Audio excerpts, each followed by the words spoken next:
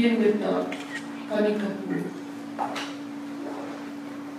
Kaukaohu!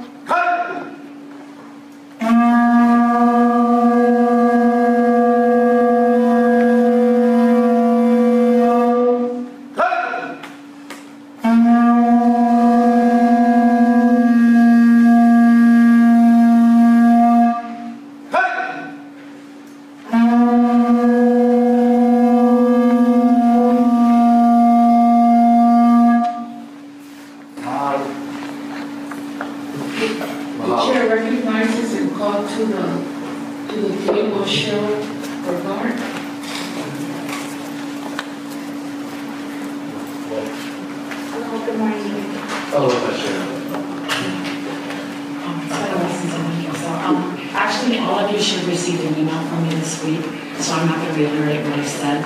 I'm actually here, as you can see, in support of OHA and also the Maui Sands, because I think it would relate to how we're taking care of it. I'm actually not going to take up any time.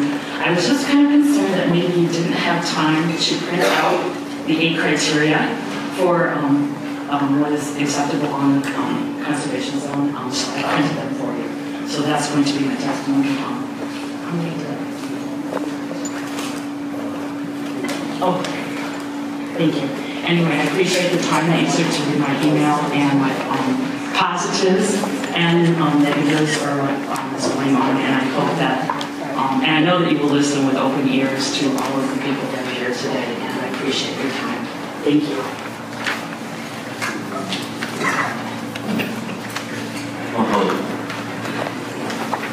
Our next testifier is Jermaine Meyer.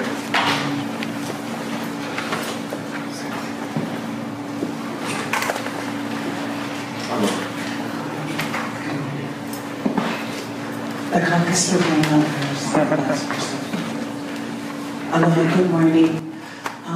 Contrary to my normal, I'm going to give oral testimony today. Aloha, my name is Jermaine Myers. I'm an OHA beneficiary as well as for beneficiary advocacy and empowerment, as well as a Nanakuli Hawaiian Homestead lessee. Today's agenda, I'm giving my data, views, and arguments regarding today's agenda items on grants and mama care. The OHA statutory mandates and mission are implemented through a strategic plan 2010 to 2018. The beneficiaries of the public trust are the Native Hawaiian people. The strategic priorities for improving the conditions of Native Hawaiians are in the areas of the Aina, culture, economic self-sufficiency, education, and health. Yesterday, I entered the joint committee meeting where the grant recommendations of the staff were being deliberated and thereafter taken to vote. I attended the grant meetings for the biennial budget since the very first grant workshop this year. I heard at the first meeting, trustees questioned administration if the grant recipient recommendation list was shared with the recipients prior to the trustees voting on and ratifying the recommendations. Trustees didn't want to feel pressured by the recipients. Yet, I walked into the grant meeting yesterday where administration grant recipients' recommendation list was in action form. I looked on the sign-in sheet as I'm signing in, and I see that ex-trustee Stender and members of his group are the only guests besides myself in the meeting. Then I realized that they were there to give testimonies and present their faces and the worthiness of their grant requests.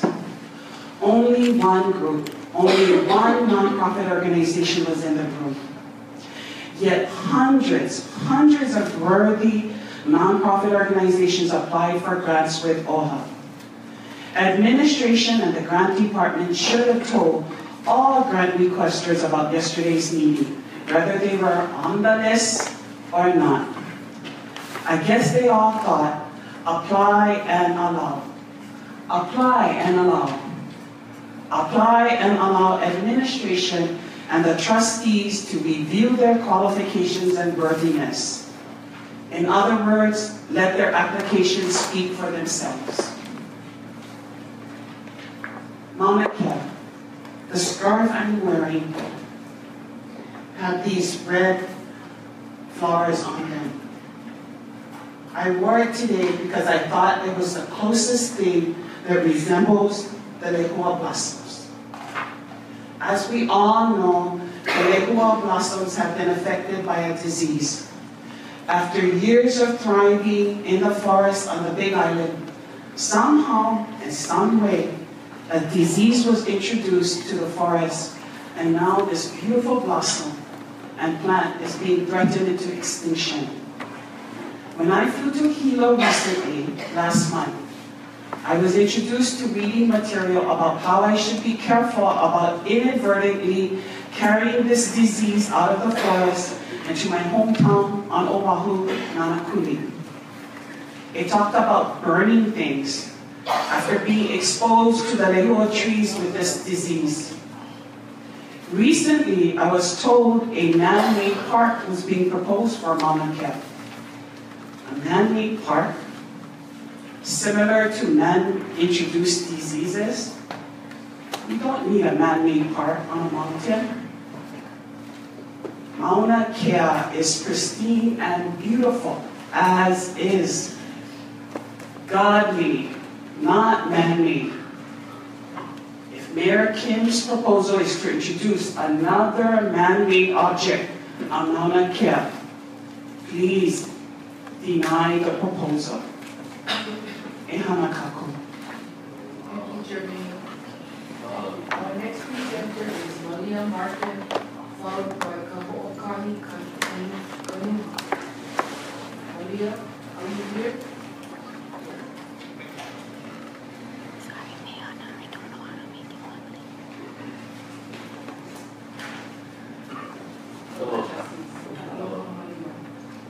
I'm here by myself.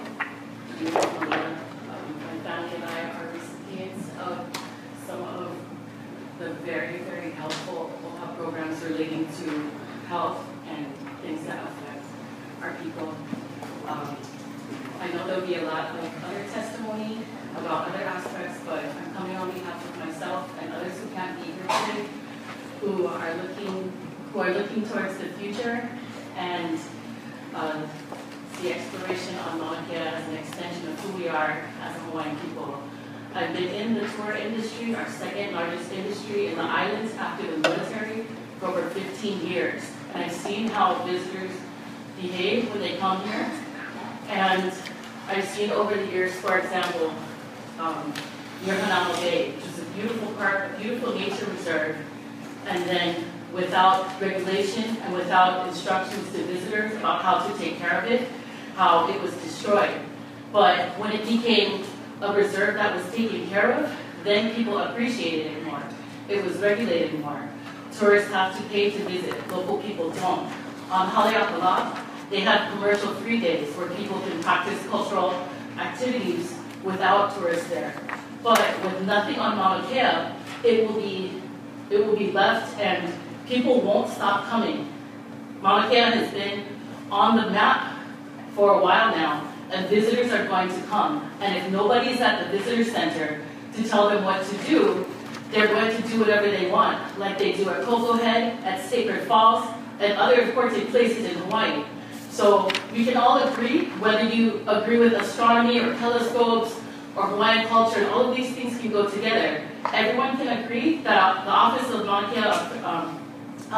Kea Management and other groups have not taken care of that area enough. We might need a place so that people can learn about our culture and regulate it. And this park from Mayor Henry Kim is the closest thing that anyone's proposed so far that would be positive in that aspect and can be open to changing and helping people to understand our culture, to be regulating the special use of it for cultural practitioners, for scientists, and hopefully more scientists, more people who care about Moana Honua will come to Hawaii and help us to better take care of Mauna Kea, of Kaho'olawe, if we open our industries to STEM science, sustainable industries, and things aside from just tourism and the military. So allowing this park with community input would be very important. So I hope you take this into consideration. And one more thing, if there were no telescopes up there would be no restrictions on light pollution on the Big Island, and you'd have Honolulu City lights up and down the Big Island coastlines. So if you want that, then you can get rid of the telescopes. And it will be just like Waikiki on the Big Island in Kona. But think about how we can really protect our land and how we can really protect our resources. The main resource at Mauna Kea isn't water that can be used up. It isn't land, it's the height.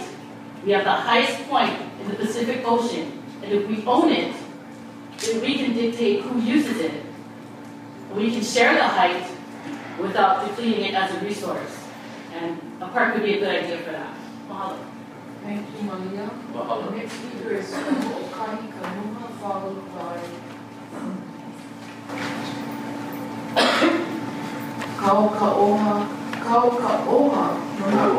Kaukaohu.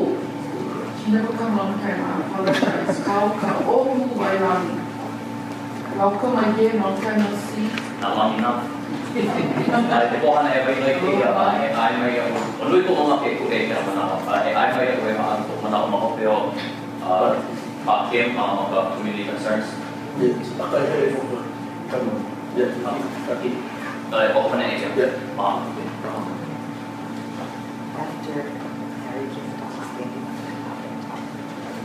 He's got to come on the community concerns. Yes, okay, so sitting in another list. Okay, Kaukaohu.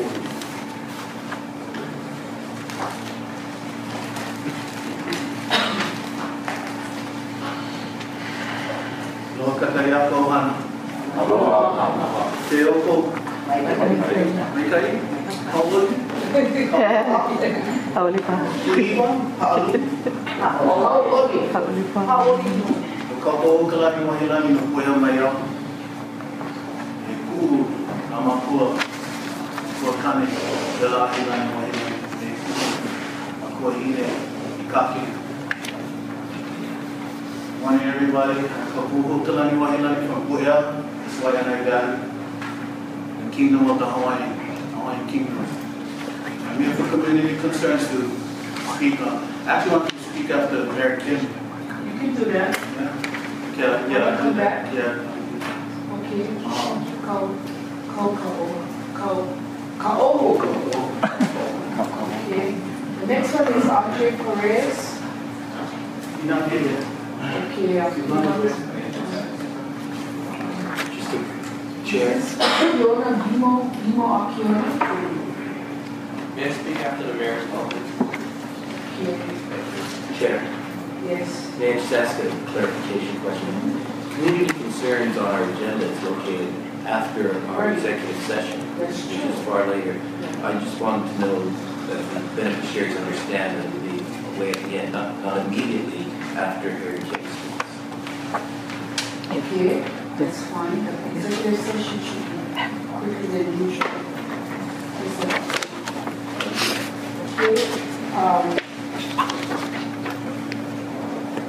Okay, Akiona no wait, Akiona here yet. Mililani ladies. Yeah. The ladies, you will wait too? No. Should I do the ladies, L-L-A-N-E-S. Correct me if I'm incorrect. Yes. Again, that part's supposed to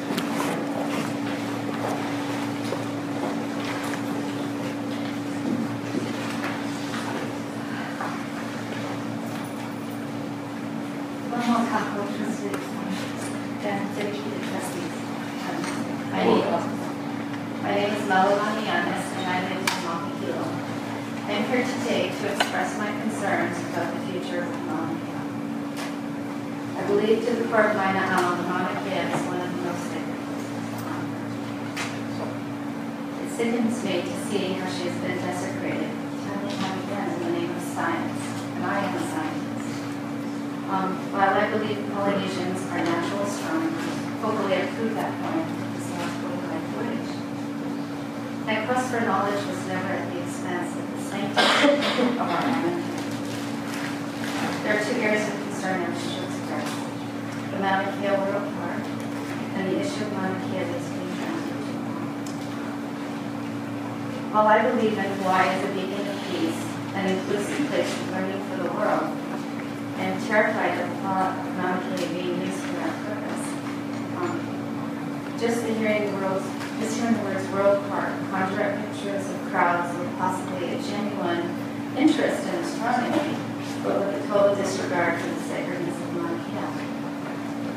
Her landscape has been littered with a plethora of telescopes already, and I believe this World Park would support the building of the designated Gator telescope, which I have given. I'm not aware of how Native Hawaiians living in Poliana protecting Mauna Kea fit into the picture. Will they be part of this plan and have a strong voice in determining the fate of Mauna Kea? I will listen with an open mind today to your consent. As to the lease of Mauna Kea being turned over to OHA, I am cautious about that option. Only if OHA made a firm commitment to stop the 30-meter telescope and any new subsequent telescopes would I feel less cautious. Only after the sacred landscape is restored, which includes removing the pile of telescopes already there, can any discussion be undertaken about considering one and maybe only one. And again, only with the blessing of those protecting Mauna Kea. We all know that the true land ownership of Mauna Kea belongs to the nation state of Hawaii that has been illegally occupied by the United States of America. All these issues need to be taken into account with the proposals we are considering today. Mauna Kea is sacred and doesn't create even one more inch of it is unquestionable. Mahalo for your dedicated service and allowing me to voice Mauna Kea today. Thank you. Before we call Kamau.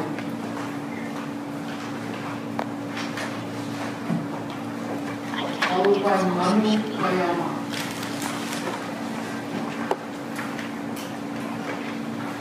Aloha kākou, ua pupuki, ua kamai. Aina mo pula. Aloha wahilani. Thank you for having us here today. I'd like to share with you some pictures of those that may not be in this room, but have the same sentiment as myself, as right now I'm speaking to agenda item 5C, the presentation that Mayor Kim is giving. I also want to reserve that I will speak to that under community concerns afterwards.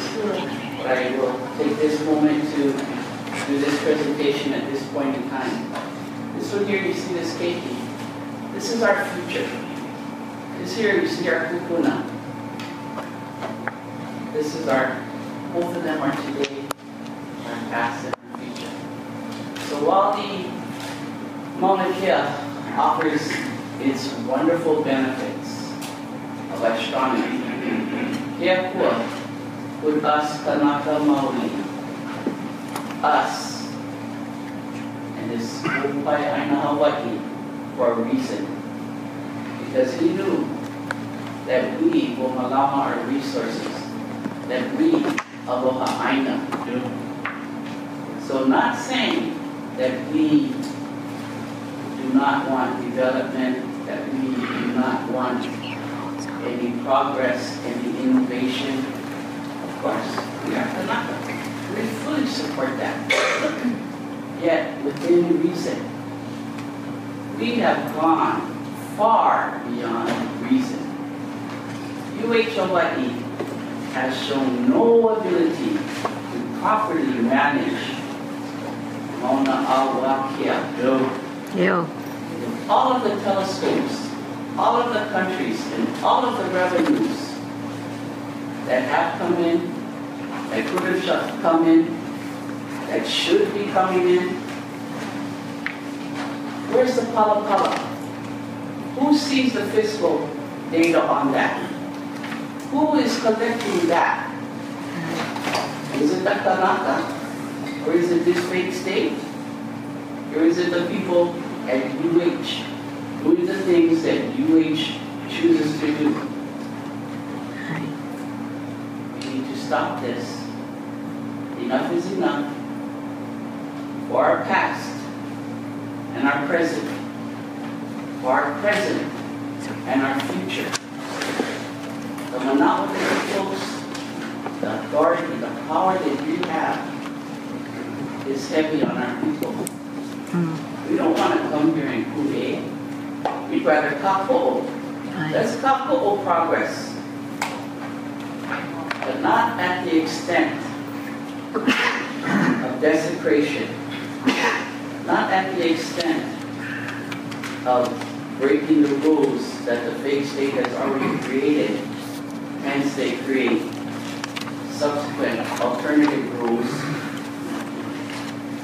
So let's malama your kuliana and do what's right. The second thing that I have is, I think it's item 6B, approval of minutes.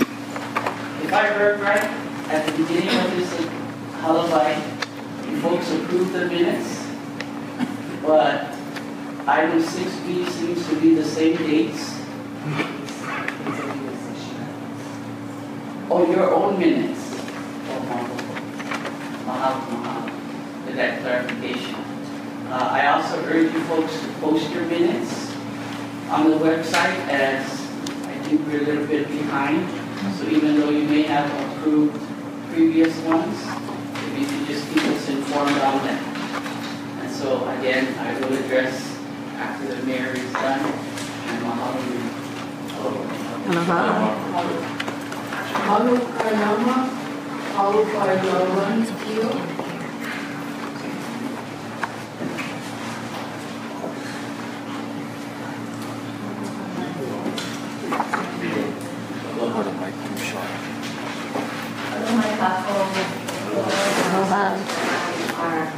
Possibly request to testify. I think the first thing that comes to mind is public testimony, item number 3, when mostly everyone here, and I'm assuming that our trustees know that why most of us are here, fall under item 5C. I don't know, when I checked in, I thought that didn't seem to make any sense to me to have us talking about something that we haven't even heard the presentation from the mayor yet. So it's just a suggestion, maybe. I don't think you did it on purpose, but you didn't. Is every agenda like that? So the powers that be, maybe you could change that and make your Let me clarify, Mommy. The purpose of this is to actually, while we do the agenda on public testimony, it provides an opportunity to comment on the items that are listed after that. We're going to go into decision making. As soon as everyone is given consideration to give input on each of those items listed on the public testimony. The community concerns reflects items that are not on the agenda that people would like to address in the board. And we've organized it in a manner so that it was very clear to allow the trustees to and through discussion in our decision making. It makes sense, but I still have to reiterate the idea that for us as a community to be able to comment on a suggested proposal, we hope to hear a little bit more details about the proposal before we can comment. But that being said, I of course will respect the agenda as written. And I just wanted to state that number 1, of course, none of you make enough money to have this heavy kuliana on your shoulders. And I know that we all agree with that. So the expectation from the community is even larger because we're thinking, boy, you're here kind of part-time, kind of volunteer. So your kuliana means that you need to know these topics, you need to become more familiar with them and educate yourself on your own time. So we really, really do appreciate that. What I really wanted to state and emphasize was that I believe that the proposal by Mayor King really serves as a distraction to the more critical issue of the TMT. And I've seen this happen before politically, where, for example, people get together and they want to build maybe a 20 parking stall parking garage. They say only 20 stalls, but the public is going to come out and be against it. What do? You know what we do? We're going to put it out to the public as a 50 parking stall. Because then when you go kuka, and we finally say, you know what, we've heard you. Now what we're going to do is just 20 stalls. So they played one on the public and they played one on us, and we know that those things happen. And I look at this idea, you know, at the midnight hour, right, from left field, this idea of taking some of this land in Mauna Kea as a mere distraction, using up your precious time, your mana, trying to make us think about something else, when really the critical issue is TMT. So I just wanted to ask the board to please consider what your constituents have been coming and saying very vocally. Do not spend any of your mana or your time on this proposal. Respectfully, mahalo for putting it forward, but you don't have the energy or the time to be able to entertain it. Instead, you should be focused on stopping the TMT and then decommissioning all the rest. And then at that time, we will worry about it turning into a Waikiki, as some of our former testifiers are worried about. Right. So, Noah, have a great day. Laulani Tio, followed by Candice Fujikani.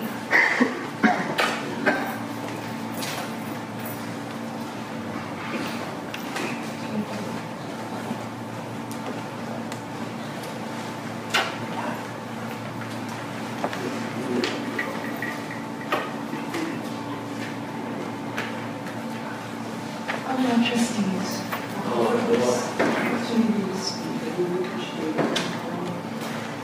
And I'd also like to mahalo Mayor Kim as well. I do have to say that we need more peace in Hawaii, and that's very, very important. And any intention for greater peace is a good thing. So I'd like to put out that mahalo also. My name is Laulani Young. You are familiar with me. I'm the coordinator for Kaukaohu Peace Project. You know, so I work with peace a lot. I work with families, with land issues, with household issues, with organizational matters. I'm trained in Ho'oponopono. You know, I'm a practitioner of Ho'oponopono, and I work directly with actually setting things when they have become something balanced.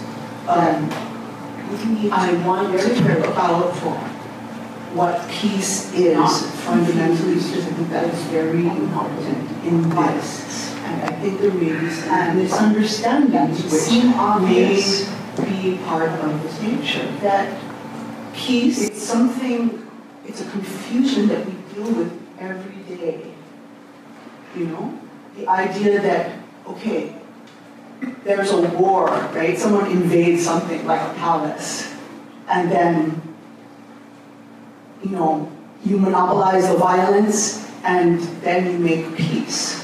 You know, everyone, in other words, the expectation is that everyone just ignores what has happened and moves on in a way of forgetting about it.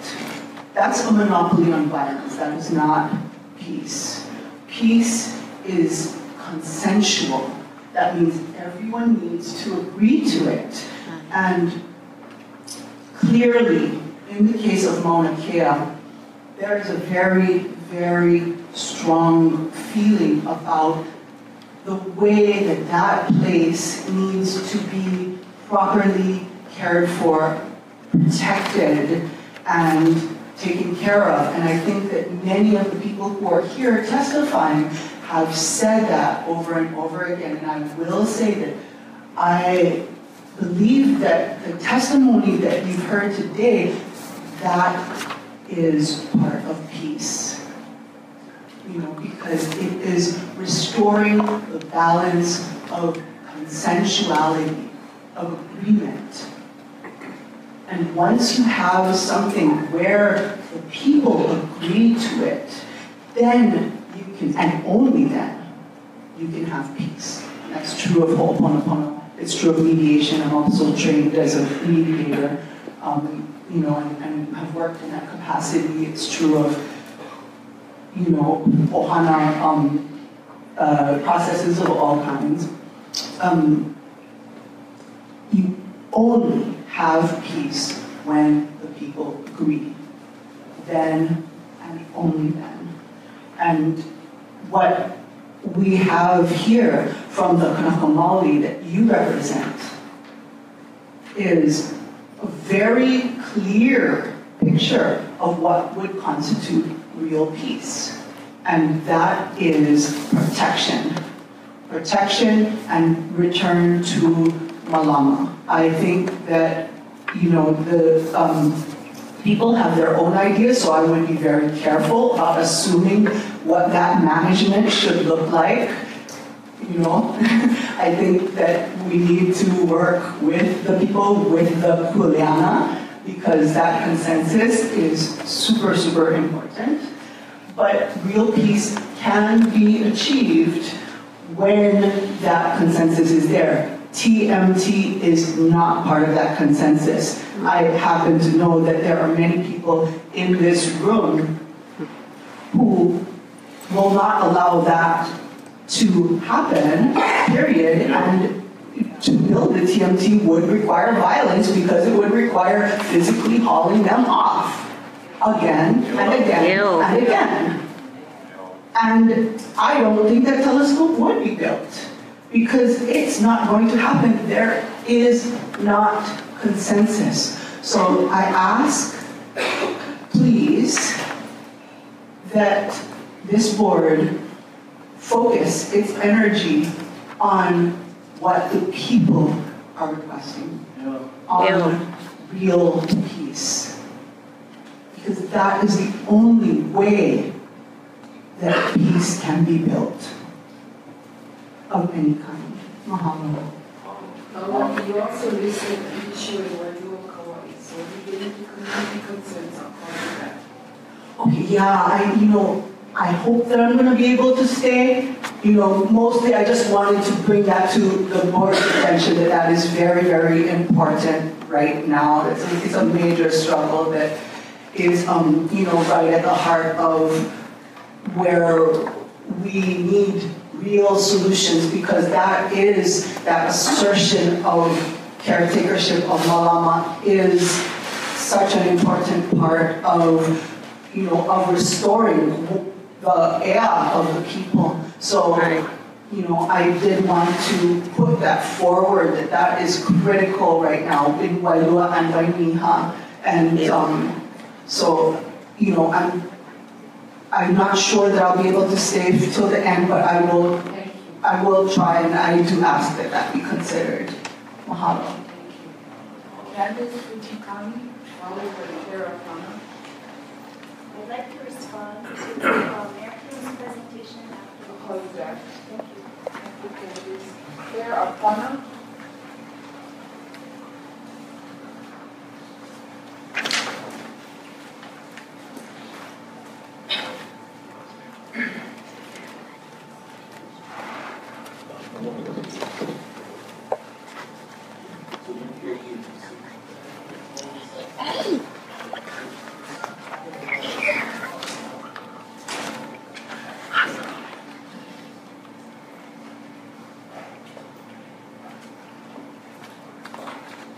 Good morning. Aloha from Maui. I'm the only one who could come today from our group. Last week when they were in Maui, we had an entire room filled with testifiers, beneficiaries, who all came, and every single person spoke about a pressing issue we have on Maui, that is the sand mining of our iwi kupuna. Every single person spoke to I was moved that the board was moved, and even the chair said that today there would be something for us. There would be some assistance, information. I'm sorry to see that it is not in a format where you could actually vote on assisting us, because we have, at a grassroots effort, exposed an illegal sand mining permit for 213,000 cubic yards of sand, and in an area where there is no mineral extraction allowed.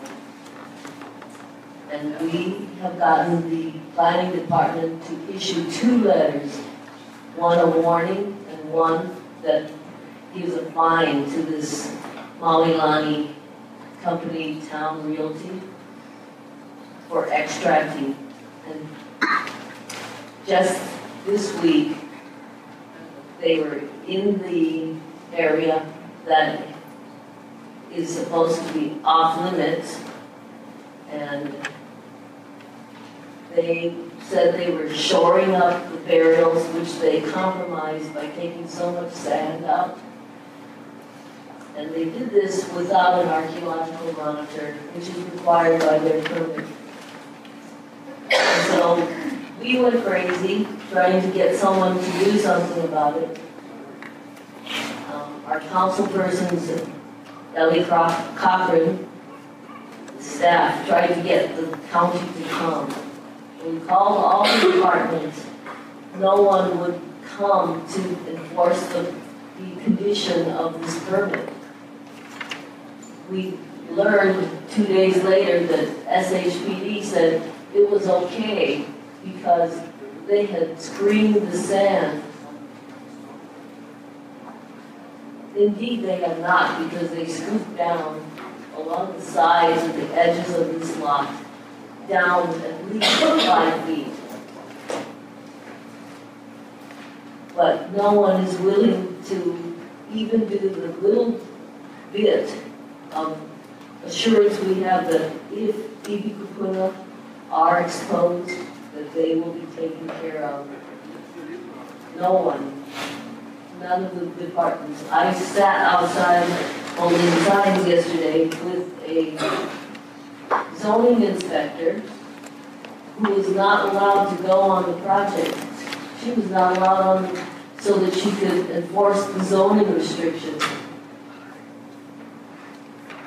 So we have come to you for help.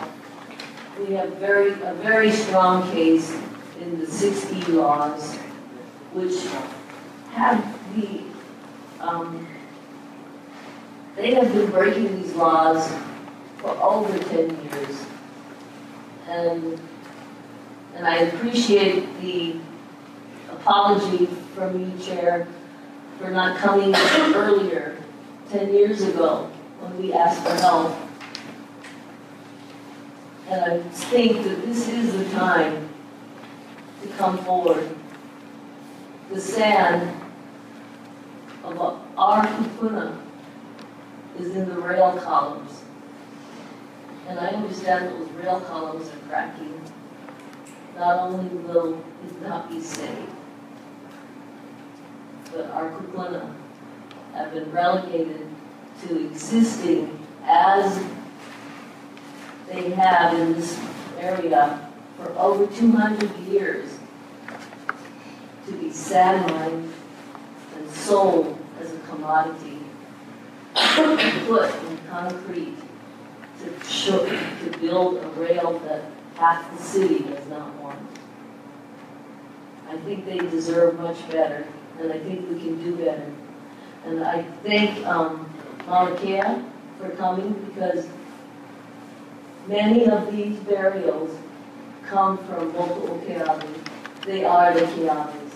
They are the Keawes that died in the Battle of Kaukaohu, where all of the lines of Keawe perished in one day, in one battle, in the sand dunes of Maui.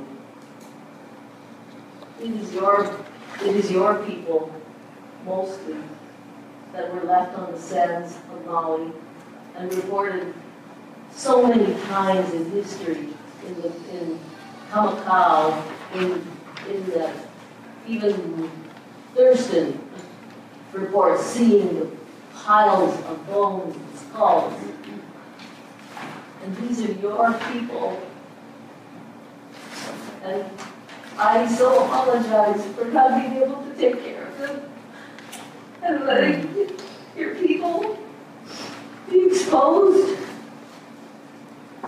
by D9 and sand mining trucks and lying of the archaeologists about the burials. The stories we have from the people who work on site and the people who are actually tasked with turning their heads when we come upon burials is so different than what we see in reports. And we ask you for help. Just because I believe that you can, and whether you choose to help us or not, we are going to go forward. And we are raising the money to do the only thing we can do to stop them. Unless Mama Camp comes and helps us so that we know how to stage an effective sit in and occupy. We would appreciate that help because it looks like it's getting to that point. And these people made $30 million on selling our kupuna last year. I don't think they lack for money to go against us. Claire, I wanted to comment on your Manao. Today the board is going to be asked to adopt a motion which in regards to your project on Maui. There's going to be 3 areas of consideration. One is the Department of Planning to determine if sand excavation violates the Maui zoning code. The Maui Department of Public Works to determine if revocation or suspension of Phase 9 grading permit is appropriate. And the third one is the State Historic Preservation Department and the Maui Lanai Island Burial Council to properly investigate the discovery of burials and whether historic preservation laws and conditions have been fully complied with and enforced. So we're prepared as being submitted for consideration for decision making on the agenda this morning. Chair, may I ask if they continue as they have to ignore the laws and to ignore their kuleana to enforce the laws, will there be any recourse from this inquiry? Once you take position on this, I think those things can be discussed with administration. At the last meeting on Monday a few weeks back, I requested if you had applied with the Native One Legal Corporation for this particular project. So I'll still ask that if you have. I have. I was told to do this, and I have been waiting for all of those 8 days for a response. All of that might be lined up appropriately where we can help get that kind of legal support. And I think you're looking to file an injunction to stop everything. So those kinds of consideration will require a review by all parties, including you and your group, as well as the trustees' participation and commitment to fund it. So with this motion, it will help us move it along. We've never done that before since you've been coming to the table. So we'll be addressing that under new business today. Thank you. And I invite all of you, as many as can come, with the Sunshine Law and all of the people who come today, to come to our vigil, because I think that the best thing that we can do at this time is come together in an area where they are being currently moved around in sand and pull it together, for them, so they know that we haven't forgotten them. And we'll be doing that on this Friday, 6 o'clock in the evening to 6 o'clock in the morning. Okay, thank you. Just thank you and be patient with us as we move to make that decision. Madam Chair, the 3 actions that you're going to ask us to take. One motion and 3 positions. They're all asking various questions, but I think in the testimony that we heard on Maui, the burial council came and they told us that they're not even allowed on the site, they're not allowed to have a meeting, so they've answered those questions when they appeared at our meeting. So to me, what you're asking. We So would you got the answers. I would ask you to hold the discussion until we get to that item, where we can take the motion and have free and full discussion at that time. That's where it's gonna be important, and how we craft the details behind the recommended motion. So if there's an area that you disagree on number 3, you can delete it or strengthen it without considerations. This is just a public testimony. Okay. Thank you, Claire. Just wanted to make a comment, Chair. Trustee Leal-Lisa. Flew over there to the county council because there was a resolution or a moratorium on the sand mining. The dunes, first I couldn't figure out what it was. So it took us over there. The dunes and Mikilani. And I spoke to an attorney. After I talked to an attorney, he said we have a case because all that sand was brought here, put in those columns, were paid for by public taxpayer money. It is not private money, it's our money that paid for it. And I think those things are cracking because they're screaming to get out of those concrete pillars. Chair. Okay, thank you. Our next speaker is Maria Marquez, followed by Audrey Perez, and I know he's arrived a few minutes.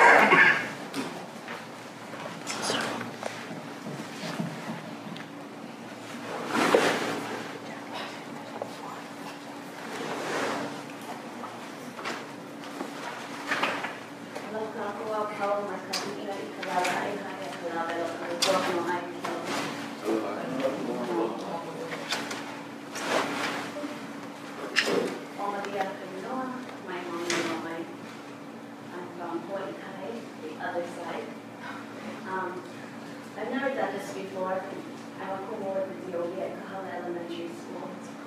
I'm adopted from the Mikilani Trust of Hawaiian babies. My mom is pure Caucasian and my father is pure Chinese.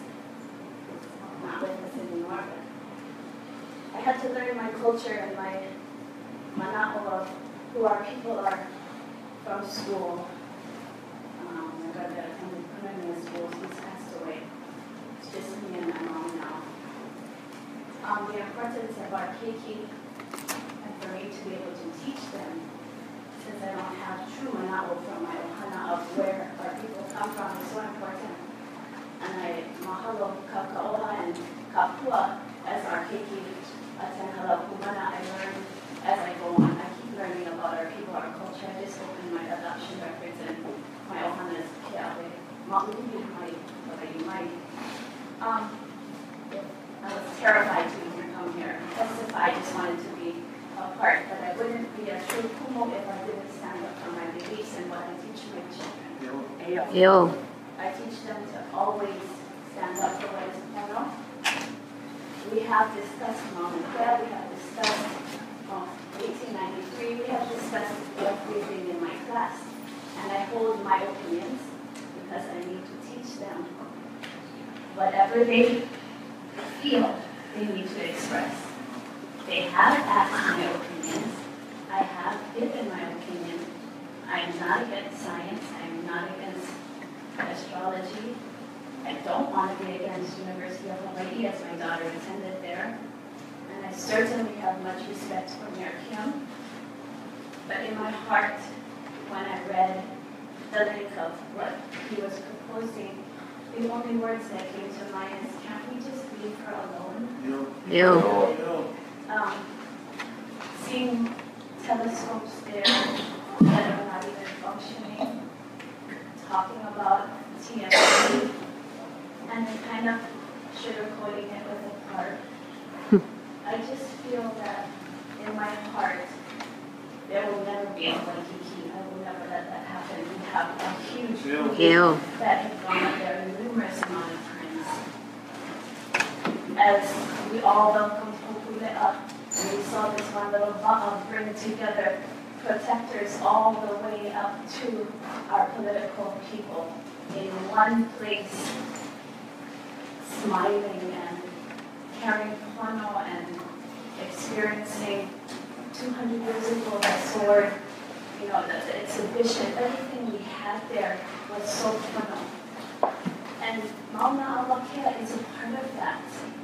That is navigation, that is what we look for, that is who we are, and having anything up there is just not necessary.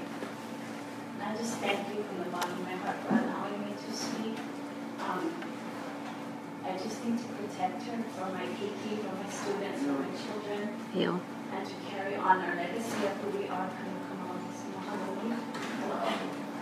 Mahalo. Audrey Perez, followed by Lori Halimano.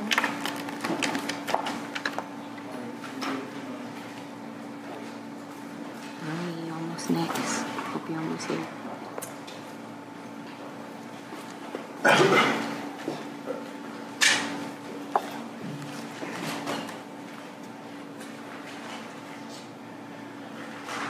Aloha. Aloha. I'm here, the first time I've been back to OHA in actually 2 years. Yeah, for real. Just I've been trying to focus on kukulu and building and creating opportunities for our lahui. And I've come over the work that I do and the time that I've been involved in community activism. I realized that cannot only ku'e, we got a kukulu too, and that's sort of our philosophy for change, our theory for change, ku'e, kukulu, and I realized that ku'e is not building anything long-term legacy, but sometimes we have to ku'e a lot of small fires, and as Hippie Iowani says, small fires can cause big damage. And so, but I realized that it's time to build and create, so I've been focusing on my farm, Aina, on a carving project, on creating an activist training organization, and really putting that time into kukulu. But I'm concerned that it might be time to ku'e again. And so regarding Mauna Kea and Mayor Kim's visit, I have the understanding that Mayor Kim is here to make a proposal to the Office of Hawaiian Affairs, and that the governor, Ige, has empowered him to say that he has the governor's support for this vision of some kind of park on Mauna Kea. And I'm here to testify in opposition to this idea, to implore OHA to not support this. And I think we all can agree that to even entertain the idea of creating some kind of technological science peace park for the world, as it was, I read in a news article, it's really stirring up a hornet's nest at this time. And I have to say that we have to start focusing on who has kuleana to Mauna Kea. The great scholar Kaukaohu talks about one of the most powerful instances, examples of kuleana is ancestral kinship to land. One of the best examples, most powerful examples of who has kuleana, authority, right, privilege, obligation, is the people who have ancestral kinship. Nothing is more powerful than that. So my question is, what is Mayor Harry Kim's kuleana to Mauna Kea?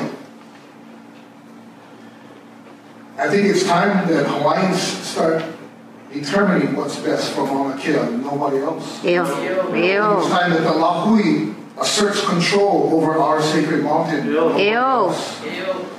If you go to sacred mountains in Korea, or you go to sacred mountains in Japan, there are no foreigners trying to develop their sacred mountains because they fight, they protect, they control their aina, sacred spaces.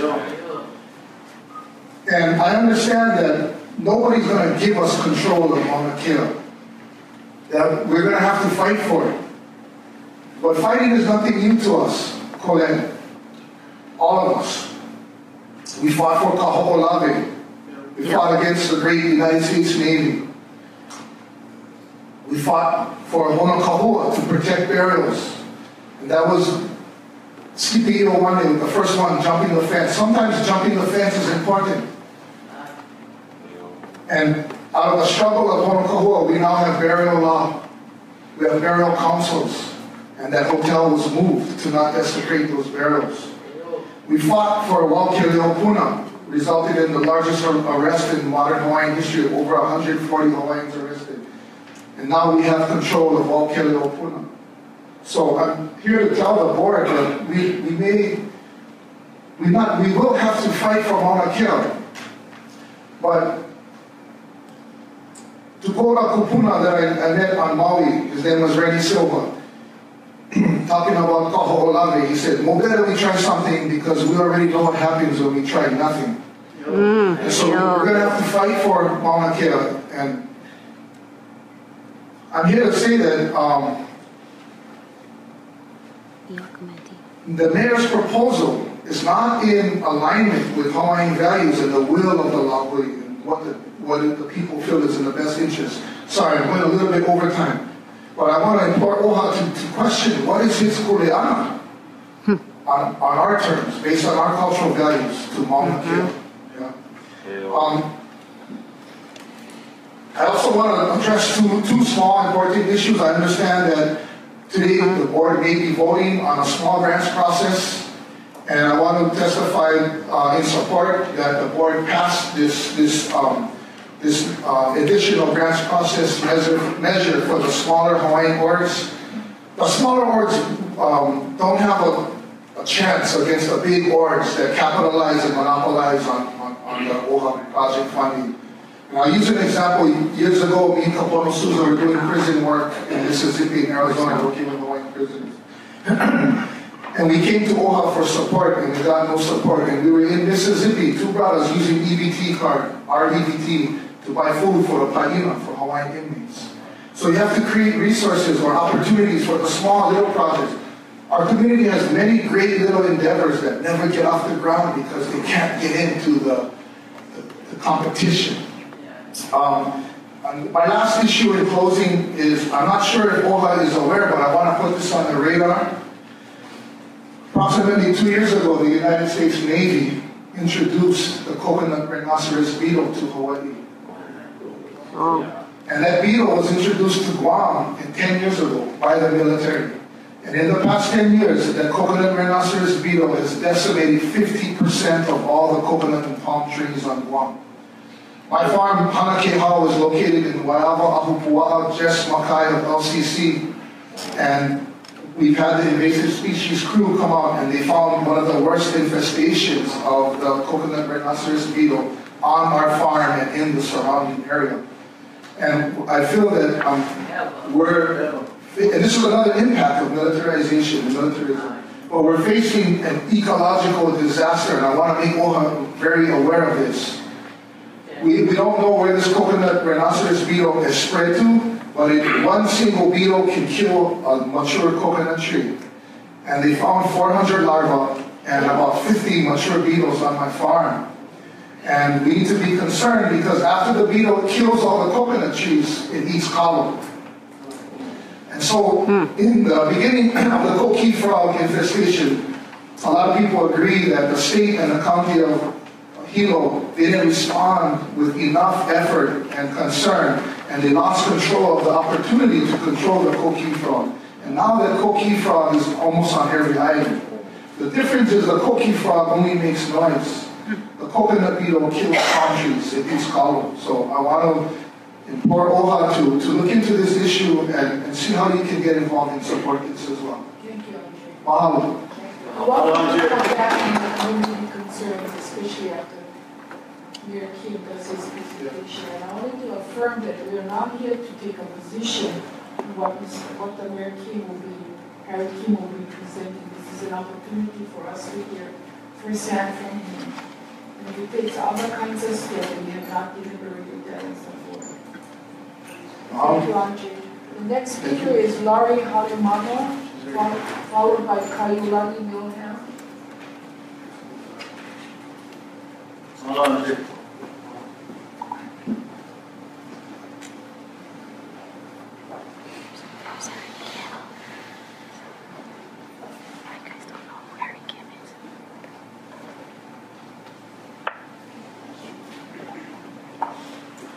mai uko. I'm employed by a Native Hawaiian-owned company as a project manager, and one of our kuleana is to remove unexploded ordinances from all of the Hawaiian Islands, with the exception of Kaukaohu. And so it's my duty to molong outside of my 9-to-5 job. I do it voluntarily because I was called to. I believe that it's my kuleana to protect and to preserve what is ours, this land, our culture, our people. Because if we don't, who will? We allow the U.S. military to come in and use our island as targets, bombing, target practicing. And so now, many years later, we're going in and having to clean all of this mess up. The problem is that it can never be restored back to its pristine condition. So it's our kuleana to protect, preserve what's left. And once we allow that TNT to be built on the mountain, our sacred place, or even a park, a Mauna Kea park, years down the road, we're never going to be able to restore the pristine of that island there. So I'm asking that we all consider that and think about that. What will be left for the future generations? And what will you tell your mo'opuna, future mo'opuna, and the generations to come? What part did you play in this? What did you do to protect and to preserve what's ours? Mahalo. Mikilani Young.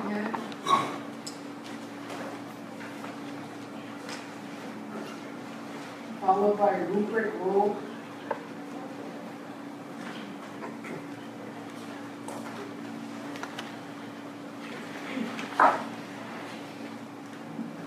Aloha, Chair Machado, aloha, trustees, aloha, the crowd. I just want to start first by thanking you for the beautiful wreath you guys sent for Monikela's celebration of life service last month. And especially thank you, Trustee Akana, for being there and presenting the resolution on behalf of the board and OHA. Monikela is one person who gave her life, literally, fighting for our lahui and for our aina. My mother was too. She died fighting for our lahui and for our aina. So it's very heavy to know of all the people who've already given their lives over all these years fighting for our aina, and to know that there looms these continued threats and the threat to Mauna Kea from the TMT, despite people giving their lives, is something so horrible. And to know that there's this proposal for being called a peace park, that cannot be peace. It's not peace to, impose something on the people who have fought and given their lives. That is war. It is the worst kind of desecration. It is the height of what it means to be an occupied country. To have something like that imposed on a place that our people consider a sacred place, and a place where our ancestors are. So I just, you know, as you consider whatever this proposal is, remember the people that have given their lives already. Please remember that our Maui is not going to stand by and let this happen. You know, Mawani was arrested up there. I'm going to be arrested up there next time. I know many people in this room who will be arrested. And, you know, whatever it takes, a Lahui is going to do it. So, any kind of plans that anyone wants to bring forward that would allow TMT will be defeated. But what will it cost? So I thank you for listening. Mahalo again. Mahalo. Rupert, role signed by Walter Reed.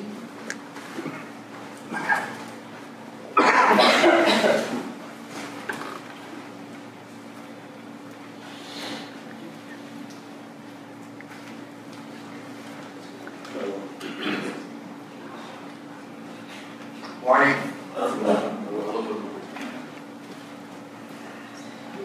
My mind is cloudy right now. I feel the pain from Mauna Kea. I was up on Mauna Kea when I was 19 years old, 1960. There was nothing up there.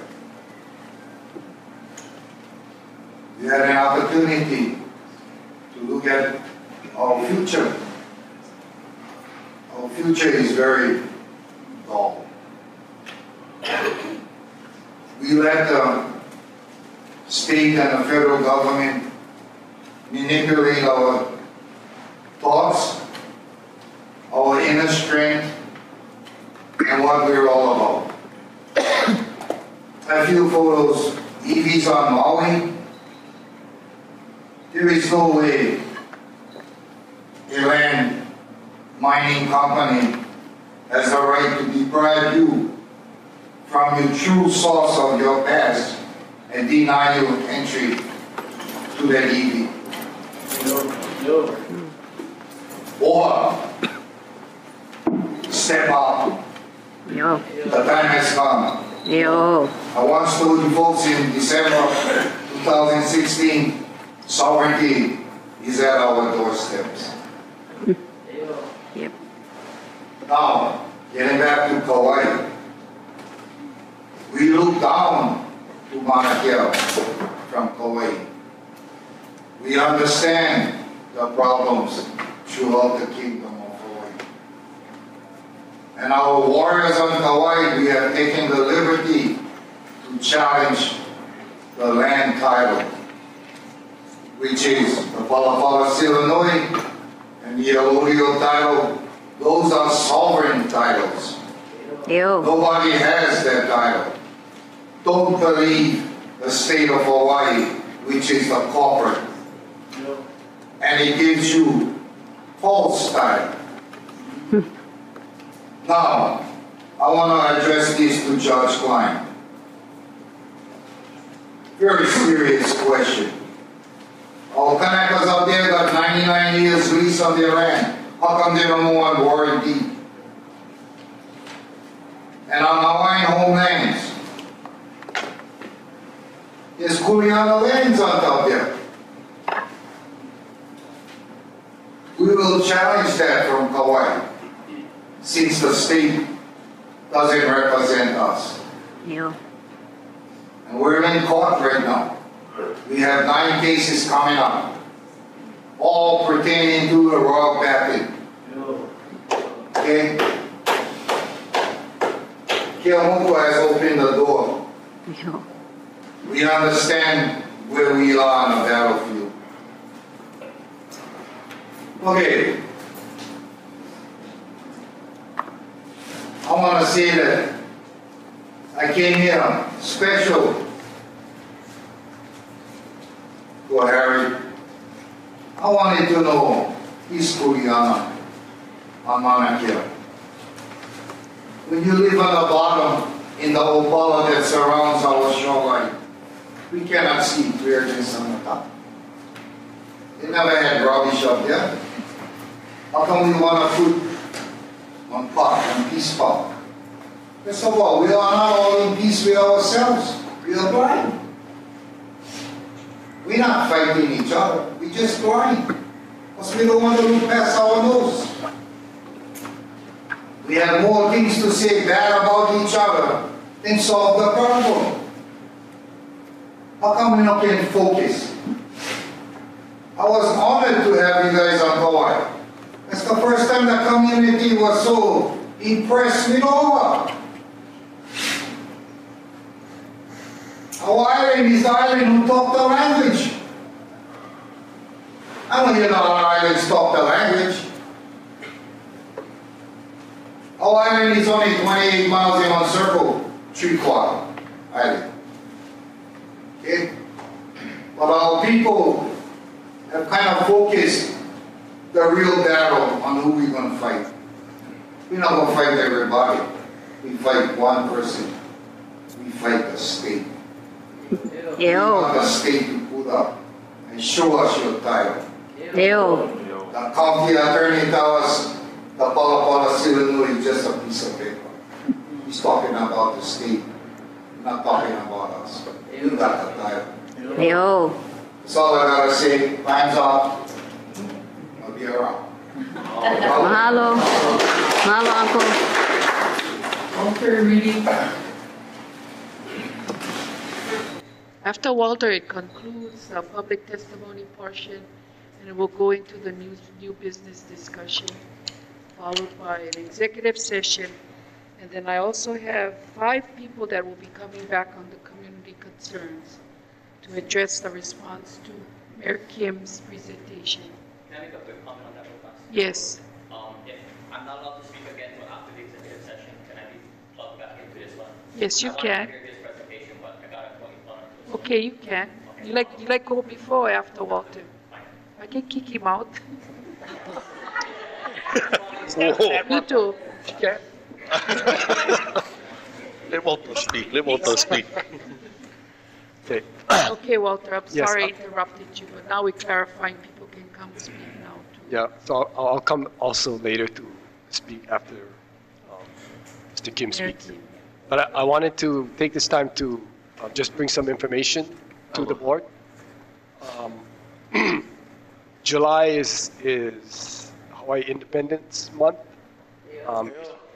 It's really Independence Day. We celebrated it traditionally, and then we stopped celebrating it, and then now we're beginning to celebrate it more and more.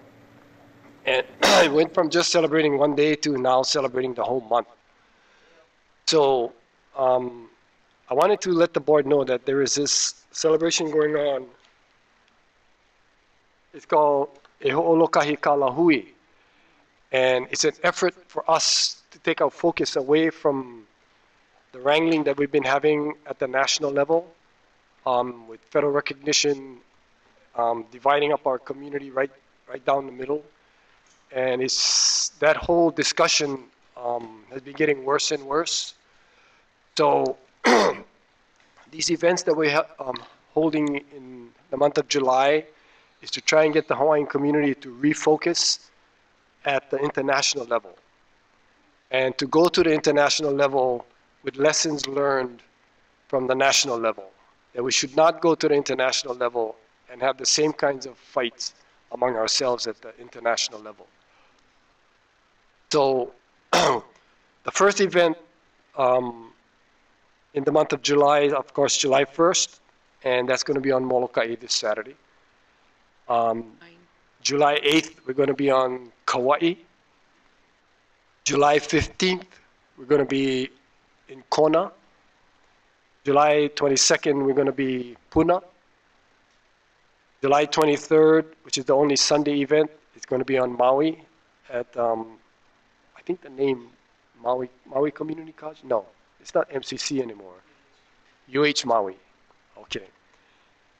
And the last event is going to be held on the 29th And that's going to be at the City and County Auditorium. We were supposed to have it at the park, Thomas Square, but Thomas Square, even though they told us was going to be ready, now it's not going to be ready because the grass is taking its time in growing back, so we cannot use the park. So they allowed us to use the auditorium. I wanted to invite the trustees to come and participate in any of these events. The main topic is going to be a very substantial event that is now happening. It's called the International Commission of Inquiry. So this is not mana'o being shared at at the international level. These are legal proceedings that are happening. So at all of these events, we'll be explaining those proceedings. It's going to involve the Permanent Court of Arbitration, and it stemmed back to the Larson case, which was not carried through all the way because the United States refused to participate. But one of the options is fact-finding at the Permanent Court of Arbitration. So in the fact-finding efforts, $10,000 have been put down to form this commission. The commission will do a fact-finding process and then turn the results over to the United Nations. The United Nations are the ones that fund The Hague and the Peace Palace. So we think this is very substantial, that the truth of who we were tells us the truth of who we are today. And we all understand, ever since the overthrow, certain things have been done in the Hawaiian community that has made us believe today that in order for us to survive, we all got to become smart Americans and beat them at their own game. That's what I was told when I went to Kamehameha schools, and that's what my parents were told. Today we're at a different time in the Hawaiian community, and we're beginning to realize that, factually speaking, we are still, the kingdom still exists. And I think it was Trustee Stender who said, so what? Yes, there was an overthrow. Yes, there was no annexation. But so what? So I think in his so what, it means we cannot do nothing about it. But in our so what, we are going to do something about it. So that's how we're going to answer Mr. Stender and his so what. So it all starts with this International Commission of Inquiry, and we ask that the Hawaiian community get together and support this effort at the international level. Mahalo. Thank you, Walter. Mahalo. Kaho'okahi kanuha.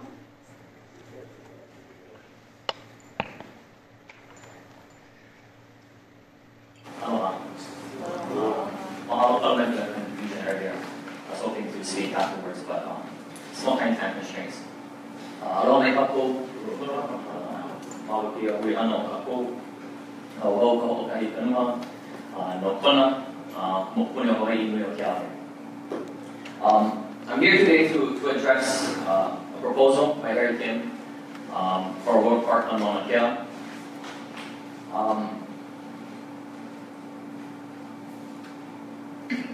One of the things that we tried expressing during the Phuket Mauna struggle was this narrative that it's not about science versus culture. Yeah? It was never about science versus culture. It was never an anti-telescope kind of thing. We were against the treatment of the Mauna, the mistreatment of the Mauna. Yeah. And so this proposal, in my opinion, falls right into that same category. Yeah, okay, and TNT fits into this proposal as well, according to the reports that I've read, or would fit into it. So I want to be clear about that. It's the mismanagement of Mauna Kea that's really the issue, and this would be a continuation of it. For OHA, I don't really have too much of a message to you folks because the last time we were here, not the last time, but the last times that we were here, you folks were able to rescind the support for TNT, take a neutral stance. Not exactly what we wanted, but it's better than where we were before. So at this point in time, you guys have no position on it, and I would just implore you folks to understand that this is just a continuation of that same proposal, it's a continuation of the TNT issue. There should be the same stance on it. that we're against it, we're not for it. And one of the things that I, for Sir Kim to think about is there's no secret, there's no need to wonder how the people are going to react to this. There's no need to wonder because we've already been given the answer 2 years ago. And in fact, the answer is in front of our face right now. When you look at Kukia and Mauna and you look at the amount of days that people stayed on the Mauna, the amount of arrests, the arrests that were made there, and that story is well known. It's been broadcasted all over the place. But then we look at the contested case hearing as well. And I think that's another big sign of Aloha Aina. And a reminder, a clear message that this is not going to happen. It will not allow it to happen. And we think about the people that are in that contested case. Regular people, it's like me. Not trained in anything, big and special. Just regular Kanaka. But they went up against a $1.4 billion project for months and months and months. And they did some damage in the courtroom too. When you look at the Nike boys and the Kalani Forrests and all of those people, Freitas, everybody in there. I'll take up all my 5 minutes for list the names. But the things that they've done have to be mahalo, man. Again, I'm not listening to you that I don't think we want this. I don't think we want this. If we want peace, then we go down the other way. We talked one of the questions earlier about Kuleana to Mauna Kea, and does Harry King have Kuleana to Mauna Kea? I think if we understood, and if he understood the concept, the function, the perspective of Kuleana, he would know that he has no Kuleana to Mauna Kea. He has no Kuleana to Mauna Kea because the people who have Kuleana to Mauna Kea never gave him that Kuleana.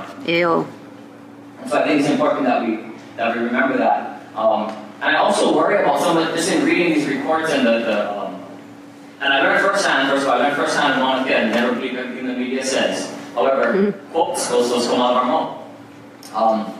And when I see some of the language about, a living museum for the cosmopolitan Hawaiian people, for a people that belong to the world, we're going to give Mauna Kea as a symbol of peace for the world. Again, go back to Kuleana.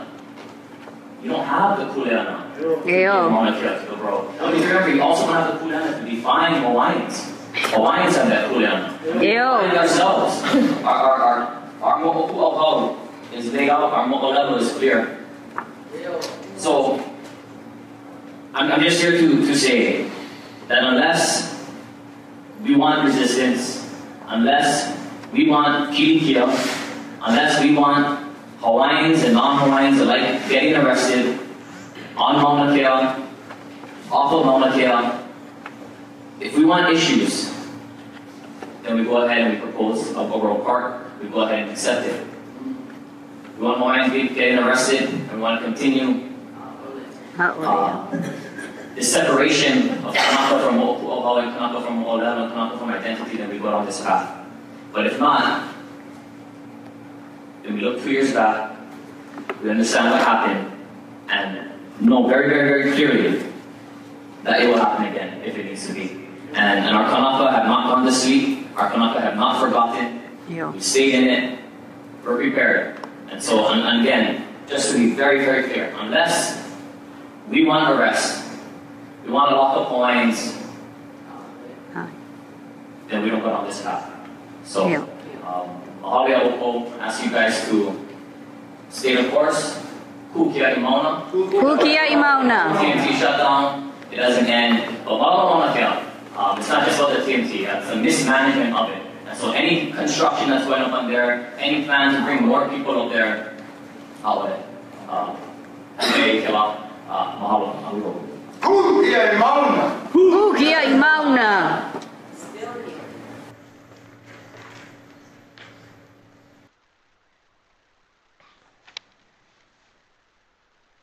Hello.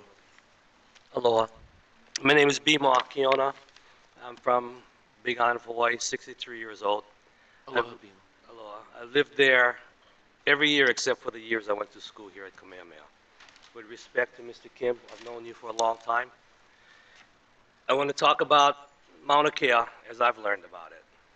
I'm a retired county employee, 10 years as a police officer, 20 years in fire. I didn't start at Mauna Kea intentionally. We are 3 generations in tourism. I'm the second. And my father's the first. My father's ashes are spread on Mauna Kea due to his wishes. I came upon the Mauna Kea movement because on a day I'm picking up my grandsons going from Hilo to Kona. We decided to go up to Mauna Kea and take care of Papa's ahu. Driving up the road, going up into the mountain, looking down, we see signs, some people, some flags down at the crosswalk. What's that, Papa? Oh, I know, something I read about in a paper about they don't want a telescope. Take care of ahu coming back down. And I said, we should go see them. And my grandson, 7 and 8 years old, goes, why? And I said, we should thank them. Because whether I know what they're doing or not, they're trying to help us out. Anything to take care of the island is something good. At least a process. So we go down there, I sit down, meet Mehana Kihoi, Lena Alice Lightholm, names which have lasted throughout the years on this movement. And then I realize these are young, good people. And so I say, they're good. We go to Kona. Sunday I go back to Hilo. We decide to run up and help out and give them money for gas. Because these people are sleeping in their cars in ice-cold conditions because they believe in something.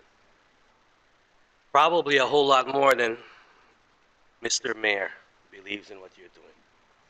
I do absolutely support all efforts for peace, for culture, but I think this is the exact wrong way to do it.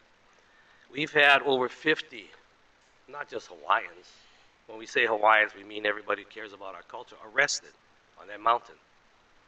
Of that 50, the only ones ever found guilty were the ones who decided they didn't have the time and money to go through a court process, and they pleaded no contest. 3.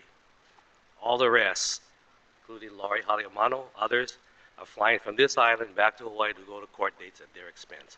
Everybody arrested were required to post bail. When I was a police officer, people who lived on the island didn't post bail, but these people were. They put out their money, they did what they had to do, and the cases were dismissed. Peace, Mr. Mayor, would start with you and our county apologizing to those people, even though you weren't responsible for it. If we want to be able to talk to each other, we have to talk to each other. We cannot have one-way discussions. As far as, and Mr. Mayor, with all due respect, I knew you when you were coaching Hilo High School, you coached my brothers. I have a lot of respect for you. You're a passionate, good man, but I think you're going this in the wrong way, and we're headed down a dangerous street. We need to say things where we can all talk to each other. We got to the point where we can. And it's not just about TMT. TMT is the edge of the sword that's being used. It's about how business is being operated on our island. It's about the influence that are happened. It's about, Mr. Mayor, you bringing people who are part of the Mauna movement to your office as part of your meetings and try to learn what we got. And so you can cross your I's and dot your I's, cross your T's. You talk to them. They came to your office.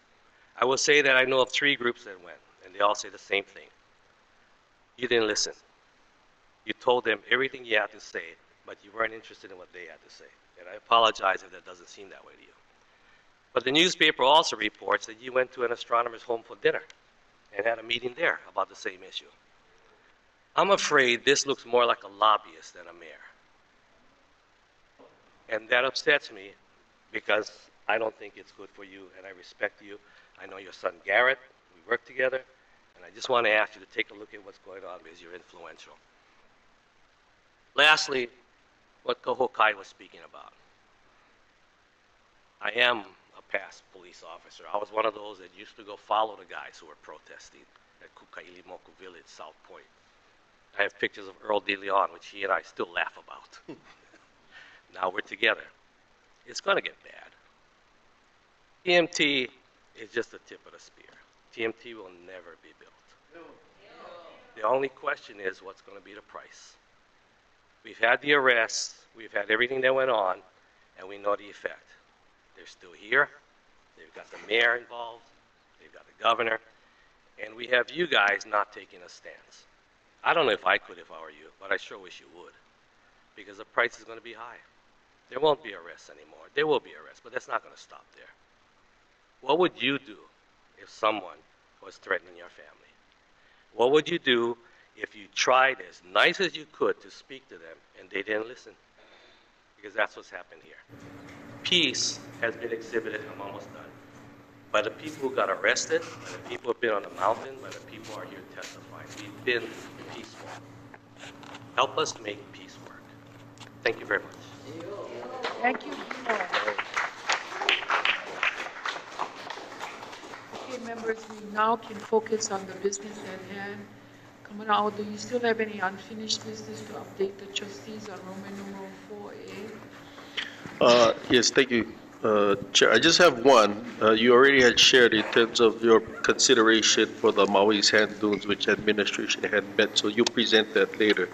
I just wanted to ask Ponui, Lisa Victor, to come forward to talk about OHA's moving forward with the state in terms of IT. The reason why I'm sharing this because in Maui we had problems with live streaming. We currently have problems with live streaming and technological matters. So we're trying to move forward with getting better upgrade and capacity so we can meet the accommodations of the community. I would ask that your consideration, although on the agenda we provide you with 15 minutes, I would ask that you try to reduce it by half. Yes. Aloha, trustees. For the last 7 or 8 months, we've been working with Enterprise Technology Services. There are 3 reasons that we wanted to do that. One is our appetite for bandwidth, has outgrown our capability, and we're trying to manage it as much as we can. Number 2 is we were concerned about security, and so we've dealt with that, and so it's been good. But the third one was we were unable to leverage costs. And when it comes to technology, you must be able to leverage costs. And so we went to Enterprise Technology Services, and they have agreed to help us, which means by first quarter of next year, we will have an upgraded system, upgraded infrastructure, and it would improve our capabilities by 750%, which is their default standard. And so you really want to thank Enterprise Technology Services for responding to our requests, and we look forward to moving that forward. Without that, it would be difficult for us to add much more devices on this network, but we have a path now. You're welcome. Thank you for the update. Kamau, anything else? No, that's it. Okay, members, we'll now move to Roman numeral 5A to take action on the Joint Committee's referral to the trustees for the fiscal biennium 2018-2019 community grants recommendations. I'll call on Trustee Ahuna to read the motion. So right now just, Kaukaohu Kai is here, Andre Perez is here, Mikilani Young is here, Candice Fujikani is here. We're all going to go up and testify after Mayor Kim. So, I really love what Andre Perez said. He wants to know what is Mayor Kim's kuleana. And for kako of that, when Hokai said, Mayor Kim, you have no kuleana. It's not your kuleana, forgive. So Maika Iloa, Hey, Brother Kanani, see your shirt, Brother Kanani? I get them on, Brother Kanani. Even the kind of Lopaka get them too. I was looking for that on my yellow one, but I got this and a couple on. That was 2 years ago, bro. Where you was 2 years ago? You wasn't with us 2 years ago. I was still being on teaching. Hey, aloha, Marie. Good morning. So right now we just, and the narrative inside from all the Kanaka that Team T ain't going to be built, and we was employing Kaukai, Andre, and everybody else was that went up and when Shere Manao, when Shere to the board that, to stay their course on, do not support what Mayor Kim's so-called vision. I have nothing good to say about Mayor Kim. I have nothing bad to say about him except for the fact that all of a sudden he has this vision. Because we used to live Moko Kiawe from 98 to 04, and Mayor Kim, he was awesome. He still is, but like Uncle Bimo said, I just think, he's barking up the wrong tree, man. It's just gonna get bad if he wants to employ his vision. His vision. Everybody forget their vision should always start with the Kanaka. and that's the thing. Yeah. So anyway, all right, lovely. So just chilling over here in Lupaka and Nakana. Yeah. So gonna have my turn for go up and share my mana'o. But I wanted to hear what Mayor Kim had to say, so I can share my mana'o after Mayor Kim. So anyway, lovely. Love you guys, man. And to Antipua case, love you, Antipua. And part of my ohana, Mauna Kea ohana, who's gonna go and support my son's hoichi tomorrow. Nui Kea aloha.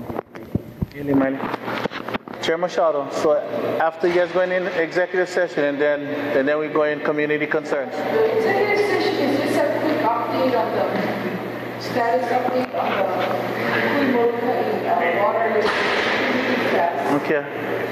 Thank you.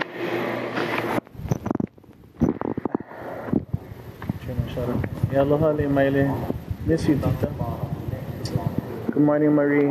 Marie, my fully go out to you. I read your post yesterday. The things you struggle with your kino and the cold sweats and all that. So sending fully your way, Marie. Love you. Kanane, love you too, my brother. Le maile, love you, Tita, and Kamoa. Hey, Auntie Helani. How are you, Auntie? Yeah. Just chilling right now, so go back, do live feed when we get back in after the session, okay? So, kupa'a, kuha'aheo, kupono, kolomua la hui Hawaii, kulia I kanu'u, mai po'ina ole, ku'umo I wahine a me nā tupuna, ho'olohe, nā tupuna. Stay brown, everybody. Love you guys. Just signing off for now.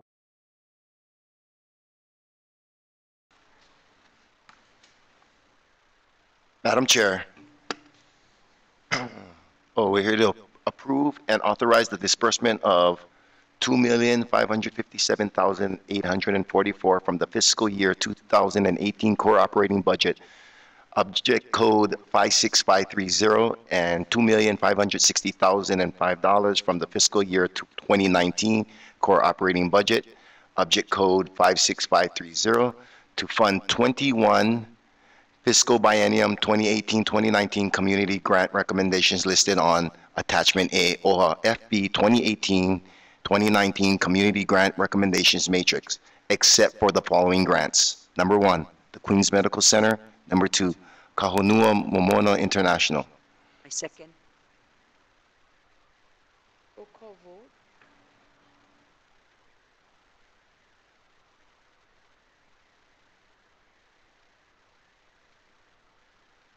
Yes.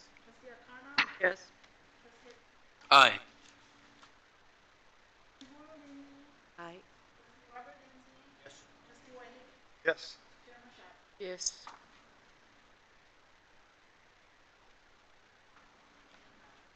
Motion number 2, I'll call on Trustee Robert Lindsay.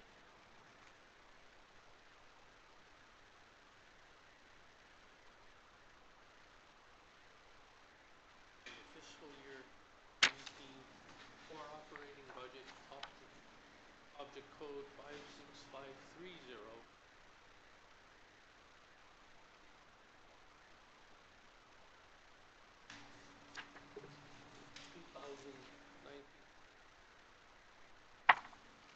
Code 5630.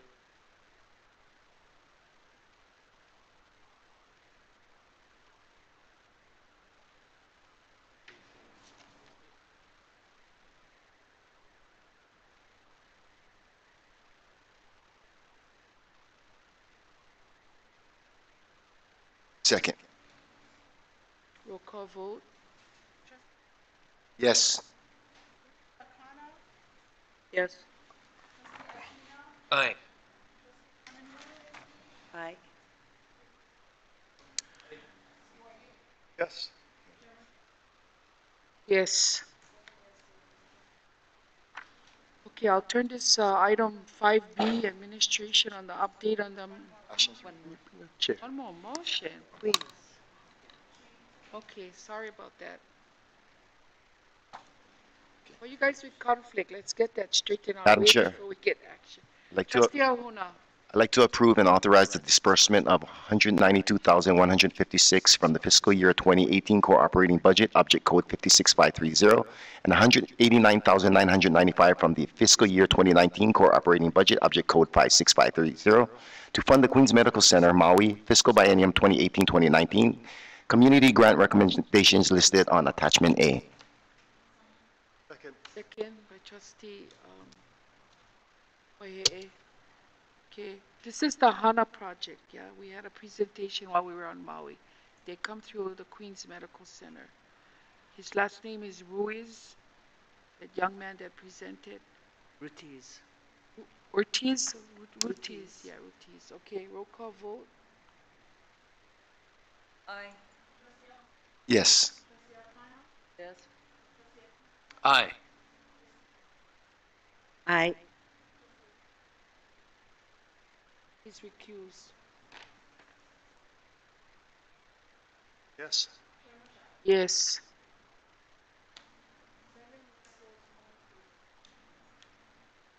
Any more motions? No. Okay, thank you all for your support for the community grants and their approval. We have 23 organizations that will be beginning to receive funding for this next 2 biennium periods. Okay, we are now on Roman numeral 5B. I'd like to turn this over to Kamanao on the sand mining and related historic preservation and burial issues, and call to the table. Yes, mahalo, Madam Chair. I'd like to call upon our Compliance Manager, Kai Markel, and Public Policy Manager, Jocelyn Doan. As a response to the several weeks ago, the trustees receiving community feedback regarding the Mauna Lani sand dunes matter, administration did convene with respect to what the possibility of OHA's kuleana and role is, and was reminded by Kai in October 2015, the board had approved the iwi kupuna policy. In that policy, called for care, management, and protection of iwi kupuna. And in real brief, it states that OHA shall protect and promote the reverence and cultural importance of proper care, management, and protection of ancestral native high remains, or iwi kupuna, as the most cherished possession within our lahui. We shall also ensure that efforts, initiatives, and the proper care, management, and protection of iwi kupuna is the most paramount consideration. And we look at, there's 3 subsections with respect to planning, consultation, decision-making, and so forth. So administration met yesterday in a lengthy meeting to come up with a proposed motion for the board to consider with specific actions. And with that, I'll turn it over to Jocelyn and then Kai for additional comments with respect to what this calls for. Okay, thank you. Coming out, I'd like to hear what they got to say, and then we're going to open it up for questions right after. Just technical. Oh, okay, go ahead. Thank you, Chair. Just a quick question. Do we have a copy? I don't have a copy before me of the proposed resolution. Chair, it's not a resolution, it's a motion. So it's related to the work that we have been doing both from before the board meeting and now. And so it would, it's a pretty simple motion. It's not a resolution. So we confirmed with Judge Klein, because it's on the agenda, that it's appropriate if the board would so desire to pass that motion. By 2/3 vote, you could put it on, like I said, in Maui. Would you guys like to proceed? Yes. Please continue. So Can we write, can we have the motion put up on the board so we know what we're looking at? Okay, great. So we're just going to provide a little bit of background information about what we've been doing to address the issue, the sand dune issue. So, you know, really quickly, the sand dunes in Central Maui were formed probably 30,000 or so years ago. It once ran from Kahului Harbor to Ma'alaya and then to Makena. And as Auntie Claire shared earlier, immense cultural value and well known for having EV from battles and other burial purposes. So from the 1970s, so we're talking about a pretty massive area. So just a big picture perspective. From the 1970s, they started building upon the sand dunes for homes, other developments, so the Kaukaohu Shopping Center, condos, resort developments, government offices. And they were doing some extraction, but they started changing the way that they did their development more recently in the mid-80s, where rather than building upon the dunes, they sand mined the areas and flattened it, and including to do the development, roadways, leveling lots, et cetera. So the first barges of sand started being shipped to Honolulu starting in 1985. According to the Department of Public Works and Environmental Management, about 5.5 million tons of sand have been shipped from Maui between 1985 and 2006. In 2009, the Maui Lanai Island Burial Council chair, the late Uncle Charlie Maxwell, demanded that there should be an accounting of the burials that were impacted by the project. As far as we know, and as Kai will go into a little bit more, none has been provided so far. The burial councils had struggled kind of during that time to meet quorum, and so perhaps were not as effective as they could have been as a result of that. And there are other issues related to them getting appropriate legal advice, their ability to meet, or so they're told that they're not allowed to meet. Kai may go a little bit into that as well. But so that has not yet happened, and that's a problem. So as a result of intense community work and action and concerns, the media did an investigation. I think we all saw that in the news. And as a result, or in concert with, the mayor made an announcement about his concerns about the sand being depleted, and then we saw his Department of Planning director issue a notice of violation. So prior to our board meeting, compliance had already been communicating with some Maui beneficiaries, I think as Auntie Claire had shared, as well as SHPD, as well as the Burial Council. And he's going to share a little bit about what our team has gathered so far, what we're doing to move forward with regards to the historic preservation tools that we do have.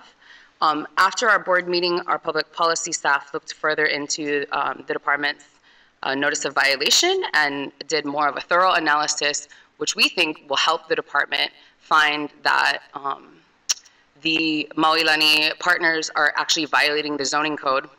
And I think will be stronger tools in the immediate future because we think there's an actual violation happening. So he's going to share a little bit about that, what we've done so far, and then what we can do moving forward as it relates to the land use and zoning tools, as I'm going to describe it. Wayne? Okay. Thanks, Jess. Okay. All right. So, as Joss mentioned, in light of the pressing nature of the concerns that were raised at our BOT meeting on Maui, our immediate goal was to see if there's anything that could be done to immediately address the sand mining and the impacts of EV in Central Maui, and particularly in Maui Lani Phase 9, which is where the sand mining was going on. We were, it was, as our beneficiaries mentioned, there was a resolution that was introduced in the Maui County Council's Infrastructure and Environmental Management Committee, but as you know, county legislation can take a long time. So we wanted to see, and particularly look into and verify whether there would be land use issues that could be enforced in a more timely manner. And so we did look at the zoning code in Maui, and based on our research and consistent with the notice of warning letter that the Department of Planning sent to Maui Lani, it seemed that that the sand mining that was going on was a pretty clear violation of the Maui County zoning code. So the zoning code requires that any uses be listed as a permitted use in a district where the uses are occurring. Otherwise, it needs like a variance or conditional use permit or zone change or something of that nature. The zoning code for the Wailuku Kahului Project District 1, or the Maui Lani District where Phase 9 is located, all its listed uses are more or less consistent with like a residential community. So you have houses, you have schools, parks, village use, mixed use areas. Nothing close to an industrial sand mine, which is pretty much what was going on. The closest thing in the entire zoning code to what was going on is mining and resource extraction, and that's a use that's only permitted in the agriculture district and only with a special use permit. So again, it seems like our belief is that the enforcement of the zoning code could provide some immediate relief in terms of stopping the sand mining that's going on in Phase 9. We did look into the grading permit that was issued to Maoilani in 2014 for Phase 9 because Maoilani's attorneys were asserting that the grading permit authorized their sand excavation activities. Almost immediately, when looking at the terms and conditions of the permit, it clearly states that this grading permit is only to show compliance with the Maui County Code with respect to soil erosion control. Basically, it's to make sure that if you're going to move earth, if you're going to grade, you're engaging in best management practices to minimize runoff and minimize the risk of flooding and so forth. It expressly says that the permittee may be subject to other applicable rules and regulations, such as the zoning code. So by the express terms of the grading permit, it seems like there's no way that could have authorized Maoilani to engage in unpermitted use in terms of zoning. We'll cut to the chase. They're in violation. Right, and so with this, and one thing to note, the grading permit did show that when Maoilani applied, they indicated that there were no known burials in Phase 9, and regardless of whether they should have known or regardless of their intent when they made that representation, in 2016, Maoilani reported that they had at least 3 times to the Maui Lanai Burial Council that they had inadvertently encountered burials, and so we believe that an argument could be made that the information that was submitted was therefore incorrect with respect to burials, and that in itself can be a basis for revocation or suspension of the grading permit. And so with this information in hand, we sent a letter to the Maui Department of Planning. We also submitted testimony to the Council Committee on Infrastructure and Environmental Management, basically highlighting our beliefs that, one, industrial scale sand mining was clearly an impermissible use in the Maoilani district under the zoning code. 2, that the grading and grubbing permit could not authorize on its own impermissible land use. And 3, that the grading permit itself may be subject to suspension or revocation.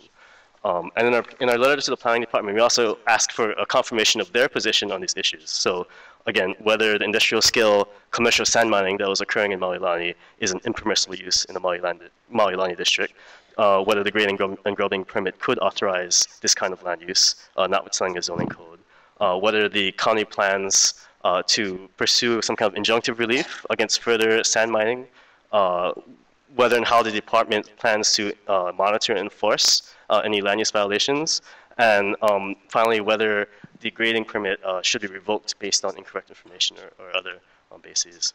And so we intend to follow up with the Department of Planning and the Department of Public Works, which issued the grading permit, and we'll continue to track the legislation. Madam Chair, perhaps, before we heard from him, we were discussing all of these things that they've already written about. So maybe what we should be asking council is, based on what our staff has already done, would it be quicker for us to just issue an injunction and ask until they answer all these questions?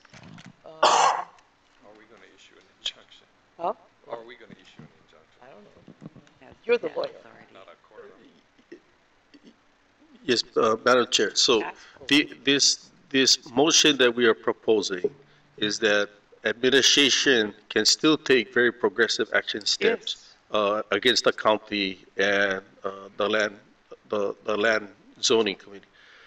This also will help our strategy is to empower the Maui and Lanai Island Burial Council also to activate SHPD in terms of a much more comprehensive, thorough archaeological study. So while that's a long-term suggestion, just that kind of what we're, as you had mentioned, I think the community wants immediate action to be done to preserve the sand dunes. And so we believe that this is stuff that we can actually do now in collaboration with the community, Maui Island and Lanai Burial Council, and actually what the work that Kai does already with SHPD, we can already kind of engage them already. You want to speak to that, Kai? Actually, we're running out of time because Mayor Kim has to leave at 12:30. Oh, sure. So if the motion is acceptable to the trustees or any kind of amendments you would like to make, this is the time to do it. And then we'll proceed to take action. Madam Chair, may I make the motion? Please do, Maui Trustee Carmen Hulu Lindsay. Mahalo. I'd like to move to approve the following statement. The Office of Hawaiian Affairs calls upon Maui Lani partners to cease all sand and other resource extraction and grading to allow, number one, the Maui Department of Planning to determine if sand extraction violates the Maui zoning code. Number two, the Maui Department of Public Works to determine if revocation or suspension of the Phase 9 grading permit is appropriate. And number three, the State Historic Preservation Department and the Maui Lanai Islands Burial Council to properly investigate the discovery of burials and whether historic preservation laws and conditions have been fully complied with and enforced. Second. May I speak to the motion? Trustee Aquina. Thank you very much. I'm not going to oppose this motion because I think we're on the right track to protect our iwi of our kupuna. But I am going to vote Kanalua, and it is only for the following reason. I've just seen the motion, and as a fiduciary trustee here, I've not even been able to discuss this with my staff and research this. We have a long-range game that we want to win in this issue. We don't want to take a short-term action unless we've looked at every option, including suing the Maunalani partners, which we can't discuss here as well. And so we're starting a process, and I think that we need a better analysis of where we're going to go and how we're going to win. But with that said, I won't oppose it. I'll just vote Kanalua. Thank you. I want to speak in favor of this motion because I went to visit it and we need to do something now. We could discuss it. I have information for you, Trustee Aquina, that it's kind of important. It's almost imperative that we do this today. You're just digging away all of this sand with iwi in it. It's sad. Mahalo, Chair. Trustee Hululinsi. I just want to say that thank you to our staff because I am the Maui trustee. I was brought in a little earlier, and I apologize to you, Trustee Kelly. But I was aware of this, these steps wanting to be taken by our administration, and I did actually pass it on to the council last week in the council meeting on behalf of our staff. So I encourage too that our board vote in favor of this because yes, we have to do something now and we cannot wait any longer. Mahalo. So to all the trustees today, I encourage all of you to vote to support our people. It's very important. Stand on the side. Let's stand with them. I want to especially express that this is our due diligence. This is not the end of the process. We're beginning the process. If it requires litigation, we will bring that back to the board to discuss the direction we want to take and come forward with a budget to approve that approach to sue the county for violation and also the landowner. So this is our due diligence. It's the first step. After that, we can proceed as we choose. But this is not the end of the game plan. That's it. Any other discussion? Call for the vote. Roll call vote. Trustee Abuisa? Aye. Trustee Ahuna? Yes. Trustee Akana? Yes. Trustee Aquina? Kanalua would support the spirit of this resolution. Trustee Carmen Lindsay? Aye. Trustee Robert Lindsay? Yes. Trustee Wahele? Yes. Chair Machado? Yes. Trustee Aquina? Honolulu would support for the spirit of it. 7 yes votes, 1 abstention, motion passes. I want to thank the staff.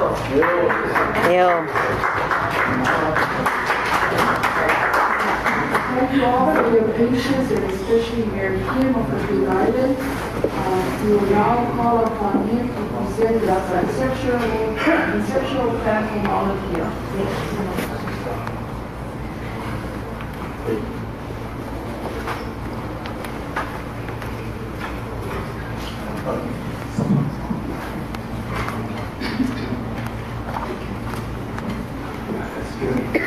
Excuse me. I thank you for the privilege and honor of being here. I must say, sitting down back there and listening to the various testimonies, I never felt so negative in my 78 years of life. I think most of it is because of misunderstanding, and I take full responsibility for that misunderstanding because the words used were mine. I did not come here to make a proposal. Absolutely not. There is a proposal. And with that, I'd like to give a little background of why I'm here and the situation I am in. I think Mr. Lindsay knows me along this over here because he's from my island. Go back to 1970. I didn't have to set up age. I gotta tell you a joke before we start. Because it was on my mind, and that's where I came in. I remember we were talking about Oalia and the wines.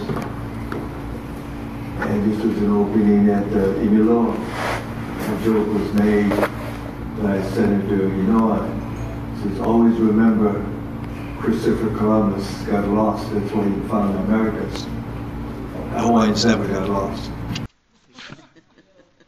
Joke, but not a joke. Anyway, getting back to this. The first time I made a public statement about Mauna Kea was, I think, in 1981. Records of that are, I think, at the Imiloa, in regards to someplace, because I was told that. And I try to write down here, generally speaking, I think some of you may know, I don't prepare to write. I prepare emotionally what I want to say, and I hope Mr. Lindsay will support me on this. I don't think you can find anyone on Big Island that would say I've misled purposely, played politics purposely, or cited of power of money for power of money. That is just not me. And I ask you to believe that. And I think Mr. Lindsay knows that. Back in 1981, I was in charge of civil defense for the island of Hawaii. The university at that time were contemplating things they wanted to do in Mauna Kea. They asked me as head of civil defense if I would come and testify in regards to things of natural hazards that they should be aware of. And I told them about the standard things of the weather, the blizzards, the suddenness of it, the altitude, acclimation of altitude, and all those things necessary if you're going to do anything up there, whether you're a hunter or a sightseer or out the telescope. After my testimony was finished, I asked if I could say something personal. And as best as my memory can hold me, but some of it is written on record, I said this in 1981. I think this statement reflects in full what I feel about Hawaii, the Hawaiians of this land, of this earth.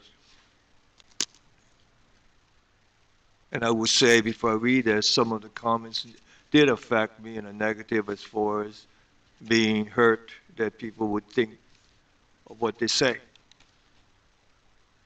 On your comments of what is my kuleana, I have no kuleana except my love of this place. I have no authority in regards to Mauna Kea. It never was presented of any kind of authority to anyone. And in defense of Governor Ige, which needs no defense, he did not authorize me to say anything on his behalf. I don't know how things like that come about. In a proposal of a park, I can imagine why that came, because of my use of the word park. And it was because of that's the only word I could think of at the time. In 1981, this is what it said to the University of Hawaii. The people of science looks upon Mauna Kea as a place ideal for the quest of knowledge because of location, because of altitude, because of purity of air. In your use of this very special place for science, be aware that for many of people of past and of present, it is looked upon as part of their soul. In your use of Mauna Kea, please be of care, of caution, and above all, compassion. That has never changed. This was stated publicly in 1981, but this is what I felt since the day I can remember of life, of what I feel of this very special place and the very special people I am lucky to have been surrounded with. I know I'm probably older than all of you in here. I'm 78 years old. For college and military, this is my home of choice. I can find tropics elsewhere, but I will not find people of the same elsewhere. And how this came about of sitting here before you, which I am very grateful for the opportunity.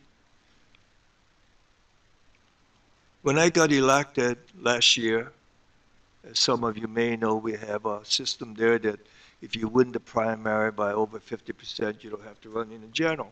And that did happen. And don't ask me how.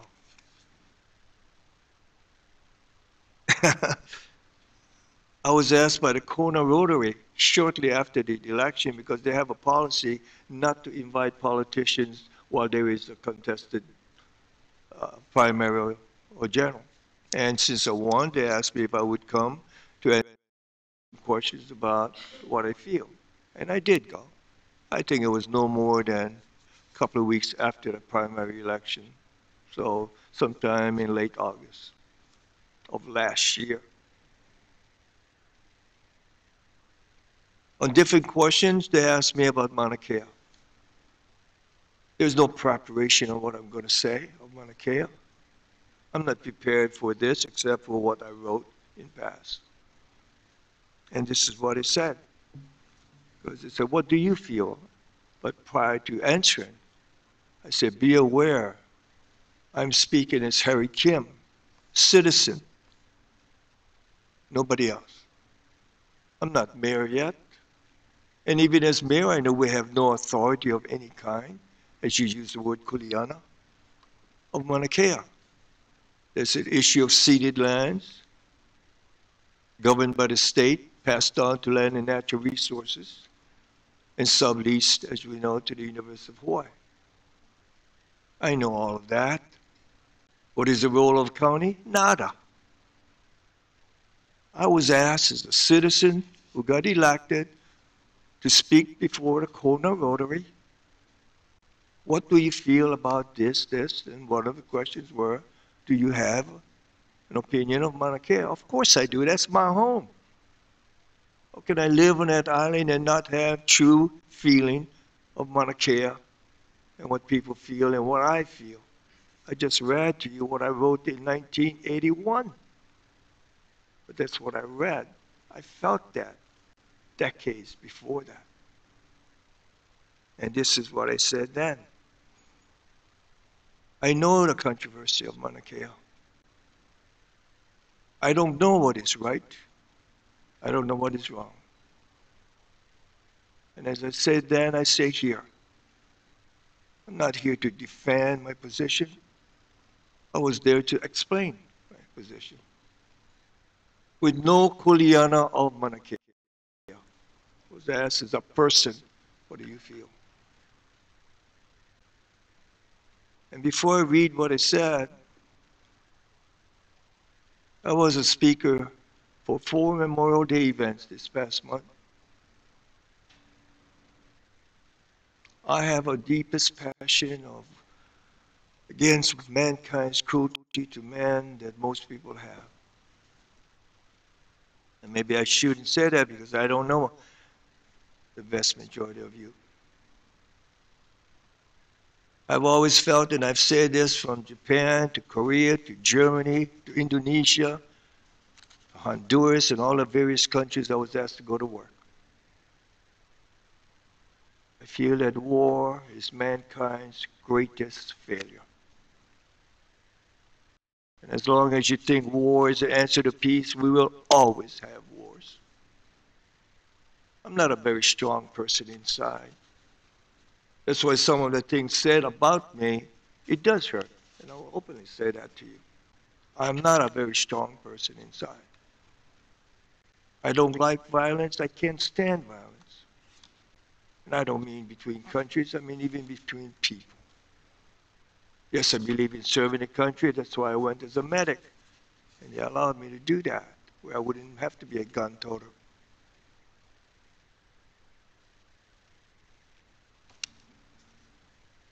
I hope you understand that and why I made the position on Mauna Kea.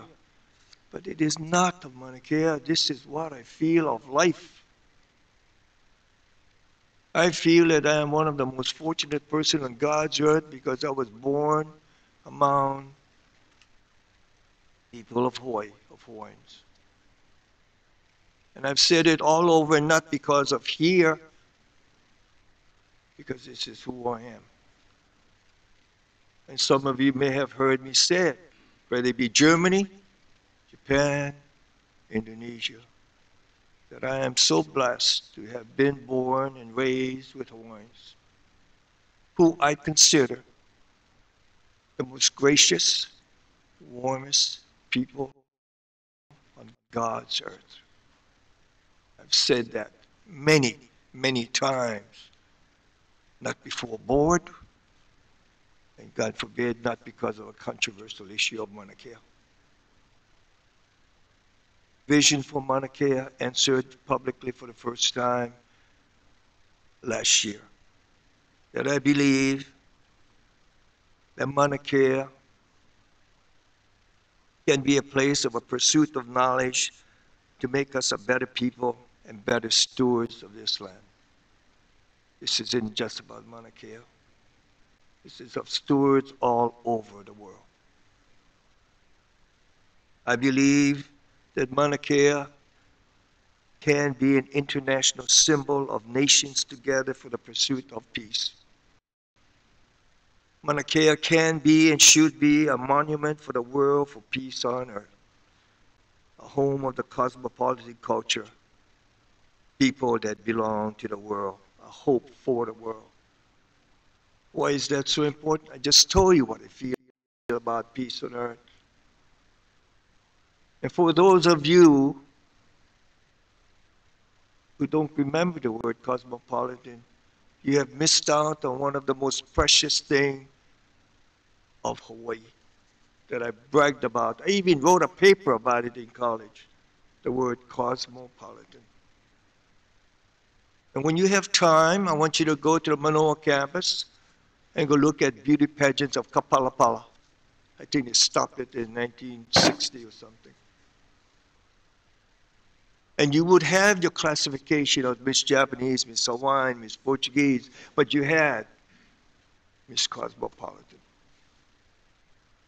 And for those of us born in this isolated place on God's earth, we thought the world was like us.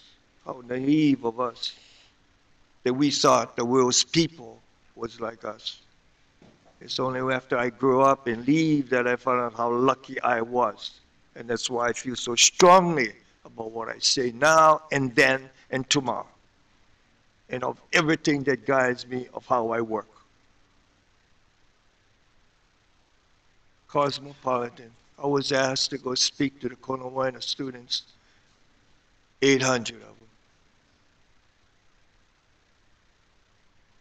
And KL school and other schools, and I make that a point, I bring it in, of the specialness of you. People that belong to the world. I tell people I have one granddaughter, just one. She's Scotch, Irish, English, Korean, Portuguese, Filipino, Hawaiian, and by golly, she goes to Kamehameha School. And I'm proud of that. And that's what I meant by international symbol for us. Because the world needs some place like Hawaii. The acknowledgement of the people of Hawaii and their contributions to the science of astronomy of Mauna Kea. Mauna Kea to be the living museum of the people of the first nation of Hawaii. Everyone on my island knows I don't say indigenous people anymore. Why? Because I consider that almost like an insult. And I copy the country of Canada, who will not also use that word. And so all of you must know one way or the other, and you must have heard me say it, the people of Hawaii, the Hawaiians, the people of the First Nation of Hawaii. I believe that Mauna Kea is an opportunity for Hawaii to be the center of discovery of mankind and the universe. I believe that Mauna Kea can be and should be this. I still believe that. You think I don't know the controversy of 30 meter? I'm a news freak. I keep track, national, international, and local, as a matter of habit. Part of the job as a mayor is a very difficult one in the sense that with all your other responsibilities in your area of control and authority, you are responsible in part for economic growth. This is not a proposal to this board. This was an answer of a question. I said, you know, I know the controversy of Mauna Kea. But within that, I thought, I don't like the way Hawaii is being developed to be of resorts because of what it takes away from a lifestyle of land, price of land, and everything else relating to resorts. Not to snow you, but I have my master's degree in economics, and we learned that. And I hope Hawaii Island does not make the focus of economy resorts. So when I looked at Mauna Kea, I said, what an opportunity. This is the Mount Friends. Of this kind of economic growth, of international recognition, that every single person that would fly over, come over, or look at this mountain to know what it stands for. And you've got to hear the rest of the words, what I said. A symbol of the cosmopolitan people of Hawaii and the people of the First Nation of Hawaii and what they are, what they stood for. And even that I said, and the wrongs done to them. That's what I meant by living museum. So I chose a bad word of park. But they did not mean an industrial park like that, a nasty call. How dare you make a proposal to OHA tomorrow for an industrial park at Mauna Kea? But I blame myself because of the use of the word park, because I did not have this kind of opportunity to talk to people. And on the management of Mauna Kea, I guarantee you, because of my lack of tact, the people at the university will all tell you of my severe criticism towards them because of the mismanagement of Mauna Kea.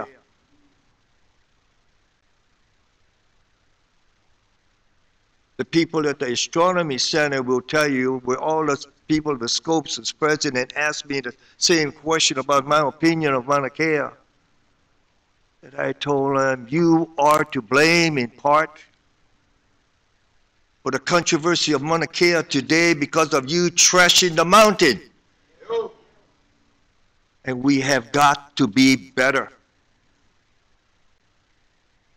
And therefore I reread the first sentence. A pursuit of knowledge to make us a better people and better stewards of this land.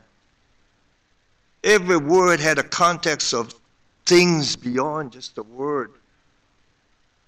But I don't blame you for misinterpreting what I said of a park, because that word was used. So I am gracious of this opportunity to explain. And I will close with this. I just had a beautiful opportunity to talk to some very special people. Of the same question, what is your opinion of Mauna Kea? But I don't give an opinion of Mauna Kea in isolation of what I feel about life in the world. You guys should know, because I know some of you in here are very renowned people of knowledge. I'm scared stiff of what's happening in Syria. I'm scared stiff of what's happening in Korea. I'm scared stiff of the growing gap between Russia and the United States and Iran and other countries. I grew up and raised before World War II began. The impact of war in my life is deep. So you dedicate your life of everything you do and say not to create and promote war between people. You know what I am most gracious of today? And I will go home and remember that above anything else. I am sitting there. And people came up here to testify how strongly they were against of what I was proposing. But still have the graciousness of the Hawaiian people of warmth, of compassion, and walk over there and give me a hug. You think you're going to find that elsewhere? You don't even know yourself, I think, how special you are. I know because I'm an outsider, and I compare. This is not a proposal, ladies and gentlemen of this board, trustee. I just asked for the opportunity to explain what I felt about this precious mountain, this precious people, my fears of the world, my hope that the precious people of Hawaii, because of who you are innately, you are the birth of the cosmopolitan people. You think if all these other cultural ethnic groups came to a society as immigrant laborers, would be welcome, you welcome my father and mother?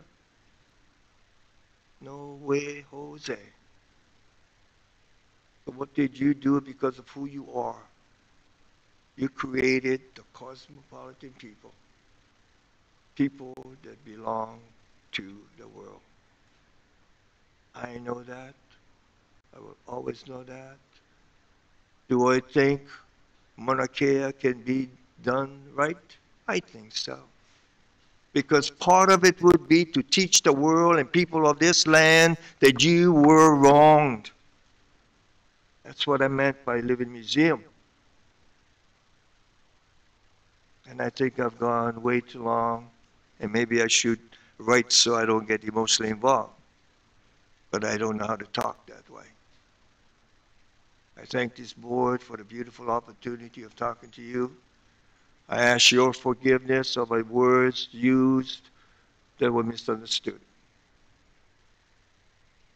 You were wrong. The university did a poor job of management. We all need to get better. I felt Mauna Kea could be an international monument for the Aborigines people of Australia, the indigenous people all over the world, of Taiwan, all of the American Indians. And I thought, what greater monument, what greater place than Hawaii. Thank you for this time. Mahalo, Mayor Kim. Thank you, Mr. Mayor from Big Island, taking the time to come to visit with us. I thank you for your courage and your boldness, and that's the other side that people respect you for. That's right. Mr. Mayor Kim, that you got guts. And I there's thank you more- for your honesty and your forthrightness and allowing us to have this time with you. Trustee Leahu. I think there's more aloha for us than some Hawaiians do for the old people.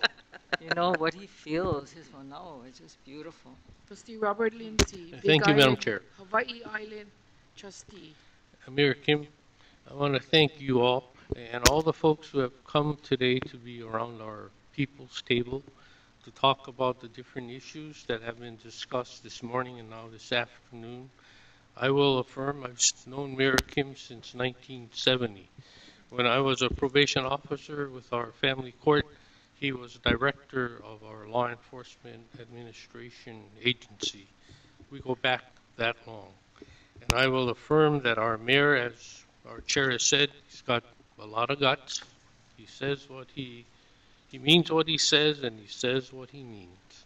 But I will affirm that he is a man of aloha, love for our land, love for our islands, a kind, decent, and truthful person. So mahalo, Mayor, for being here. Thank you. Madam Chair. Trustee Akana. Yes. Of course. Of course. Who else? I want to thank you very much for coming. And you are certainly a man of courage. I can't ever imagine any other elected official coming here in your position and in a humbling way, to say what you have said. I thank you so very much, and that's why you get elected all the time.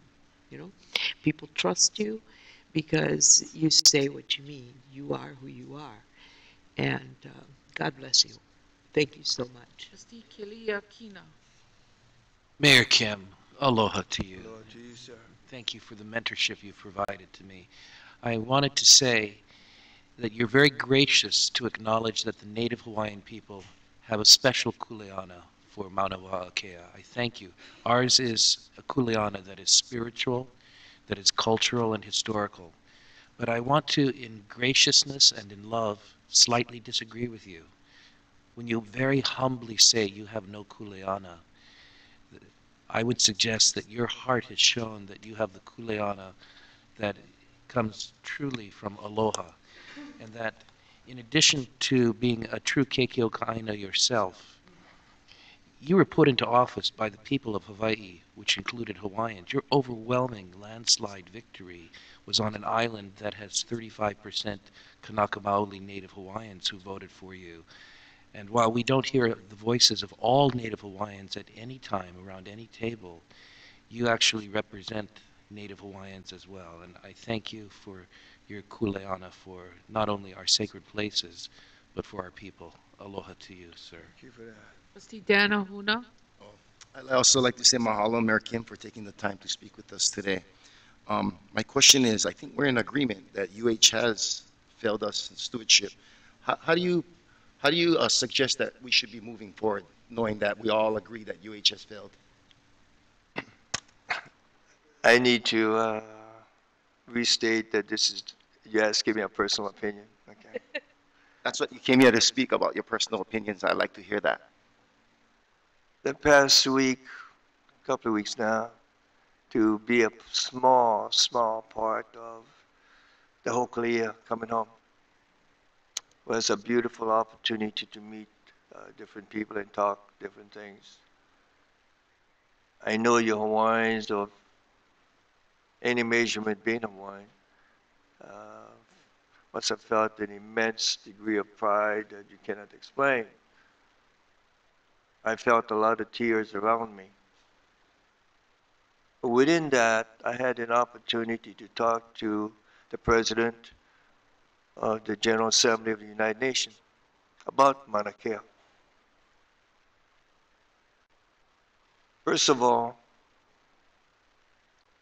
without any mincing of words, the people of the university was told that we did a very, very poor job of caring for Mauna Kea. That the management of this place was almost nil in many things. I felt that the management of Mauna Kea, if it was, please, this is my opinion, okay? If it was to proceed, had to be done under a different management structure. If it was to proceed, I felt, and this is no snow, when I first became mayor, you know what I required my cabinet to do? To read the Constitution of the Office of Hawaiian Affairs. It was mandated that they know what your role was, that you are in the Constitution of the state of Hawaii, and know what your role was. Because of everything in short of Hawaiian needed to be passed through you. And I wanted them to know it. And of this, Mauna Kea, ceded lands, I don't think can be or should go forward without a heavy involvement of OHA in partnership with the state. But you're not even in partnership of any kind now except 20% of the zero revenues. Yeah, that's right, zero. I will pursue that question a little more because it is important. So you know the thought that went through my mind. I don't just speak off the hip as it may seem. I think about it. When they asked me how would this be accomplished, I told them it's not for me to decide.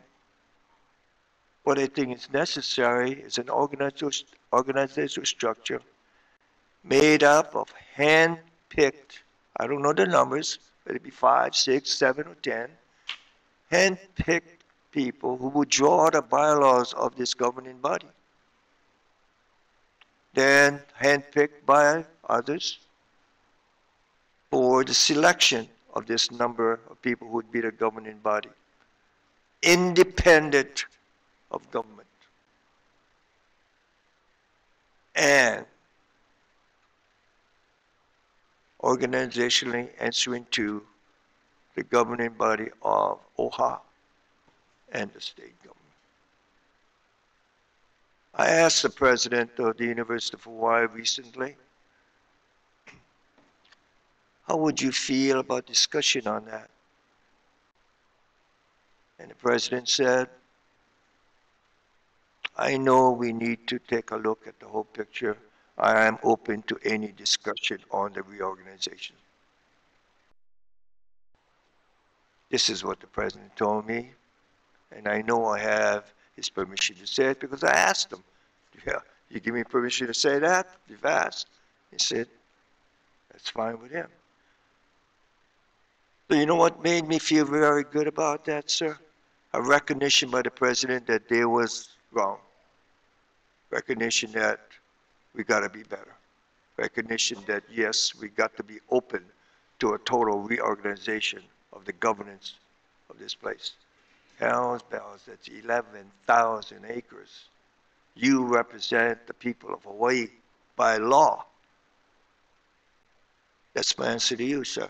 It should be a heavy part of the governing body.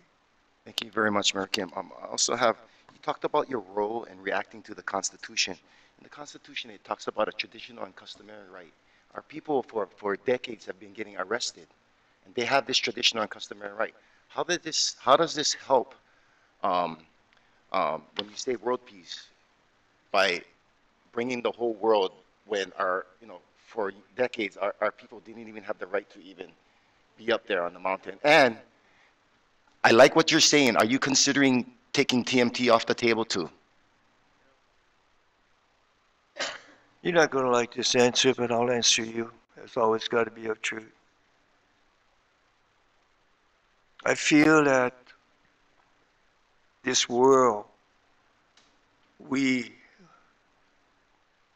better wake up. I think the world is a threat. I think we all know in this room that through our ignorance of things, we have developed enough nuclear capability to destroy life as you and I know it. Yes, people will survive a nuclear war, but the earth will not in regards to the way it is today. We will not. We learned that in just the testing of some of the South Pacific Islands where the federal government promised people there that you'll be back. And here it is in 2017 and the land is still contaminated. And that's the word the world will be. I pushed that, sir, because of the knowledge and fear and concern of all of that. And I really thought, and this is the answer to that, when I was a kid,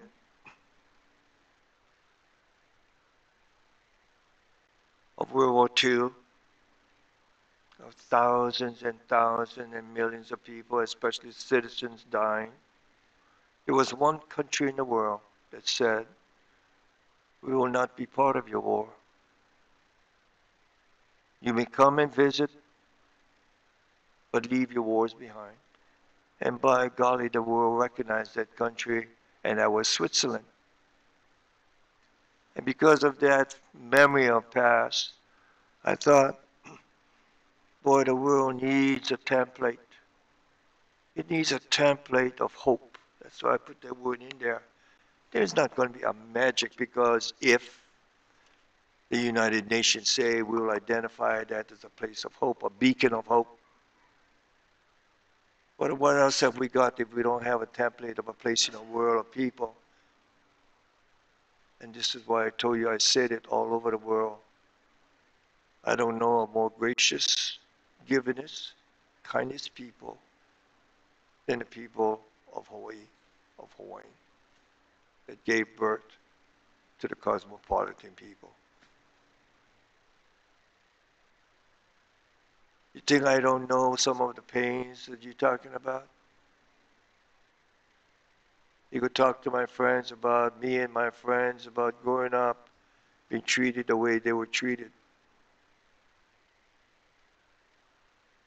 Don't ever misjudge what I say by what I'm proposing, so you disagree with what I propose.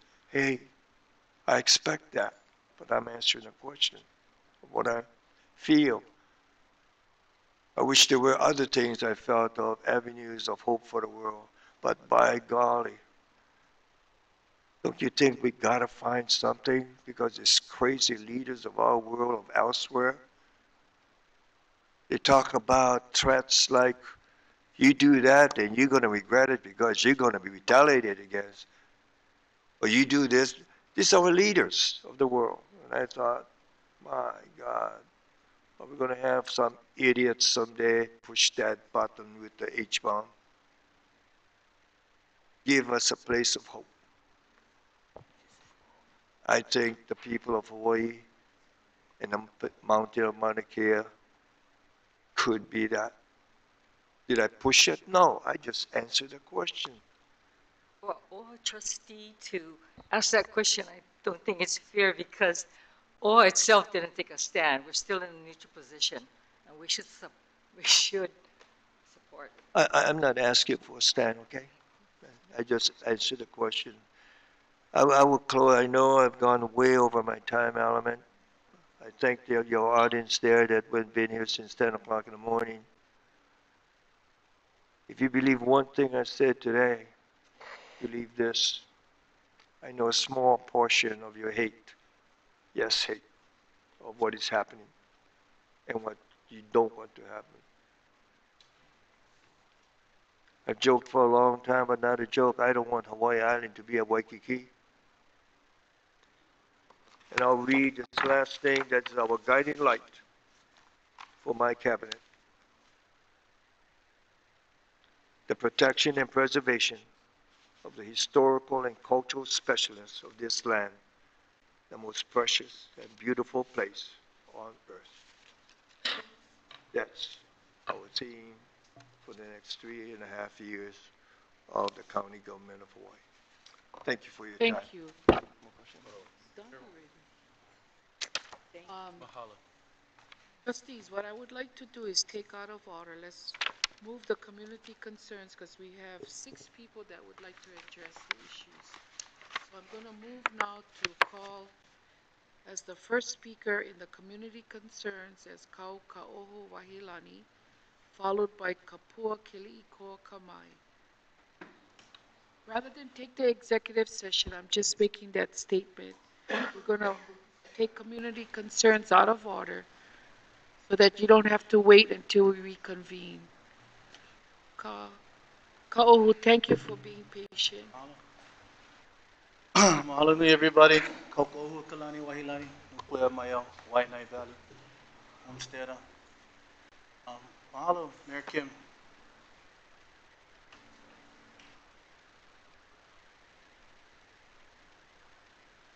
I was born and raised in Nanakuli, First Road Homestead, 1966. 1968, we moved to Hilo, lived in Lanakila housing for 5 years, because my mother was in the very first Hawaiian language class was taught with Larry Kimurede up at UH Hilo, and Mary Kavena Pukuya was the kumu. So I was raised over there, Lanakila housing. Full circle, stay back over here. Loha Aina. As to Mary Kim, when we lived, and I also lived on Moko Kelby from 98 to 04. And he was our mayor then. Good man, Mr. Kim. Plenty aloha for you. But my aloha come for our Aina first, for our people. Talk about template, Mr. Kim. We had a template, Nana Ike Kumu. That was our first kupuna that was here. You know, and you talk about cosmopolitan. Prior to January 17, 1893, we was ready on multi-ethnicity kingdom. Why? Nakupuna shared aloha, lived aloha, talked aloha, walked aloha. Kanalike, share, was inclusive. Our Nakupuna was always inclusive. It was never exclusive. You cannot make in my opinion, you cannot make a monument of peace without resolving a conflict first. The conflict is, Mauna Kea is a big part of who we are as Kanaka. The first light hit Mauna Kea. Tallest mountain on the planet from sea level. Tallest mountain in Polynesia. But, however, Keakua, or Nakua, gave our Nakupuna, the Ike Mekanawa, to take the greatest leap of faith, for jump onto their vow, wherever they came from, and for come here. The most isolated islands, like you said, American, in the biggest ocean, in the middle of the planet. Trial and error, and thrive. Thrive. Now we stay here again. 2 years ago, we came over here from Mauna Kea. I took off. I had to work this morning, but I made sure I had to come over here for stand for Mauna Kea. You know, we get plenty love. But my poina naka naka mauli. My poina naka poe kahiko. My poina ku'umoi wahini lili o kalani. My poina nakupuna. A conflict. You cannot have peace without resolving a conflict, everybody. The conflict, the big conflict here, to me, my opinion, everybody over here, I love each and every one of you folks, but we're all working on the false pretense. Why? We're standing on truth. 1981, Mayor Kim. None of us knew the truth. That there was no treaty of annexation. That no country can occupy another country without a treaty of annexation, not a joint resolution. Mahalo to our kupuna or to our alakais that went up and found the Palapala. I bet you the U.S. right now, they're thinking, damn, we should have freaking burned that out. But that's the truth. And that's what we're learning. And now, all our Nakiki that stay in Halau Kumana, Kamaka, all the charter schools, they're learning that truth. That's what we get. But we come from generational hurt. Deep hurt we come from. That's the conflict. The conflict is what? We're going to be on good Christian or something, but what would Christ do? He'll say if we do what is righteous or do what is pono. But how can we do what is pono when we still resolve the conflict? If we all stand together and be fearless, like our kupuna did when they first went into the Baha, and they had the greatest leap of faith, and they traversed, and they came here. Because our kupuna went stand, it was because there was no treaty of annexation. So how can everybody over here is on the false pretense? International law and U.S. constitutional law. No country. You should know that. Trustee Akini, you're a lawyer, right? Judge, where's Judge Klein? So why are we still acting like we're second citizens? When this is our people. We stand fearless. When I went court a couple years ago, the judge in town, because I stand not as an American Ohana. I won't stand as a citizen of the Hawaiian Kingdom, as a Hawaiian national. And I had the judge, was Judge Mark and Judge Ashford. They told me, 2 separate occasions, Mr. Wahilani, if this court finds you guilty, we're going to have to deport you. If they told me that like 7 years ago, I wouldn't have even gotten myself in that situation. But 7 years ago, I was sucking nene. Now I'm eating a hooky. And now I'm stand.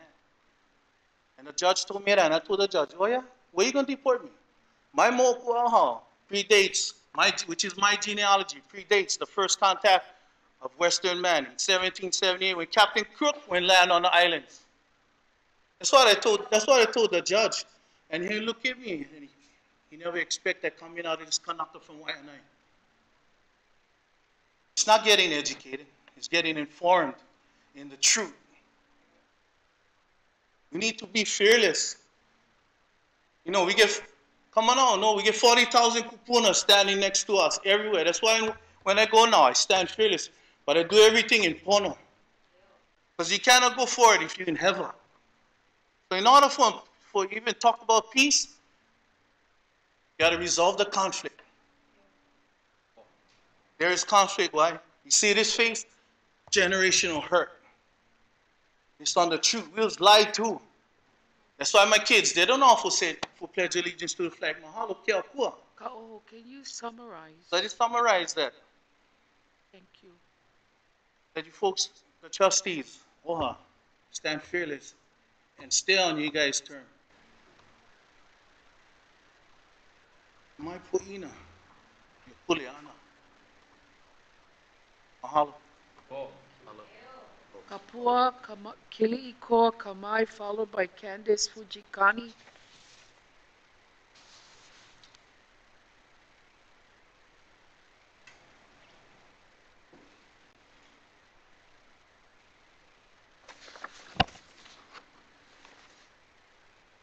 Aloha, Oau Kapua Kili, my again. Thank you, Mayor Kim, for staying and for all your years of service, and definitely for his aloha. I've never doubted it. But very kaumaha, very concerned when I hear that the mayor is coming to speak towards EMT al Mauna Kea. Spoke to several different points. I hope I can remember to address some of them.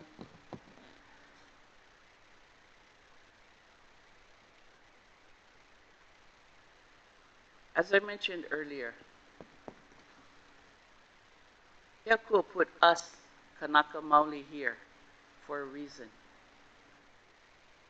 Because he knows that we carry the kuleana of our kupuna, or our mo'opuna, and the many, many generations to come. So today, while TMT is the gem of the world, and the world, or at least France, Canada, and America, and UH, is asking the Kanaka, oh, it's okay. But it is not okay. Because as we know with technology, in time, the TMT will be like the devices that we carry today. Old and ancient. Just like the Keck observatories up there. At their time, they were the technology of tomorrow. That's what we're always being sold. Or the future. Or somebody else. But what about for us? For us, the Narkeiki. Enough is enough. And not only is TMT Heva. All of that development up there is Heva. Like the good mayor stated, management was poor. Therefore, change the managers.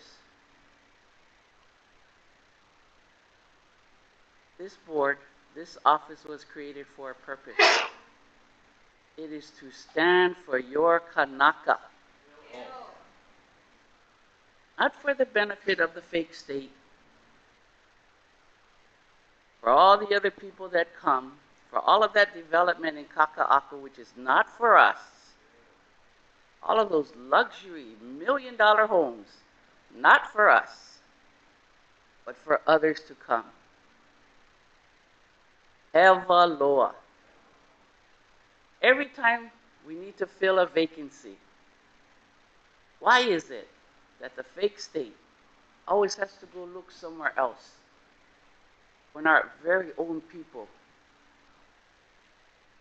can excel at managing our own assets, our own resources? And I'm not just speaking to the Kanaka Maoli, because when you are like Mayor Kim and others that come to our Kopai Aina Hawaii, and you see, you come to know the people, you know that this is a special place. We are special people because we carry the kuleana. The Aina is our chief. We serve the Aina. By allowing this continued desecration, corporation is being served. That we have to stop. Mahalo nui loa. Thank you, Kapua. Candice Fujikani, followed by Laulani Teal, if she's still here. And it'll be Walter Reedy after Candice Fujikani.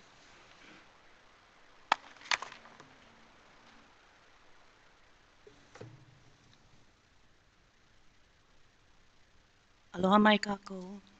Aloha, Candice. Aloha, Mayor Kim. Thank you for staying and to listen to us. My name is Candice Fujikani. I've been teaching at UH for 22 years, and I teach the Mo'olelo of Hawaii. I teach my students about land struggles, about Aloha Aina struggles. I'm also a board member of KAHEA, the Hawaiian Environmental Alliance, one of the petitioners in the contested case hearing against the TMT. But I'm here for myself, and I'm a member of the Hui, organized by Clarence Kukawakahiching, called Huaka'i'ina Aina Mauna. And we walk the mountain lands in the practice of Ka'apuni Maka'ikai to learn about the Mo'olelo, but also to monitor the sacred sites. And we have seen a lot of devastation on the Mauna, especially to the sacred springs on the other side. But we've walked across the northern plateau where the TNT is proposed to be built. And I know I don't want to go into the 8 conservation district criteria that the TMT cannot possibly fulfill. It is not consistent with the purpose of a conservation district. It has been, the TMT's final environmental impact statement already acknowledges that it will have an impact that is substantial, adverse, and significant. All of that has been covered, yeah? And it's, but I wanted to talk about how coming here today, I'm filled with kaumaha. It is hard to come in front of decision makers again and again and again to explain why the TMT cannot be built, why it would be a desecration. Mauna Kea, the Northern Plateau, is an incredibly beautiful place. And it's very quiet. Cannot sustain industrial activities there.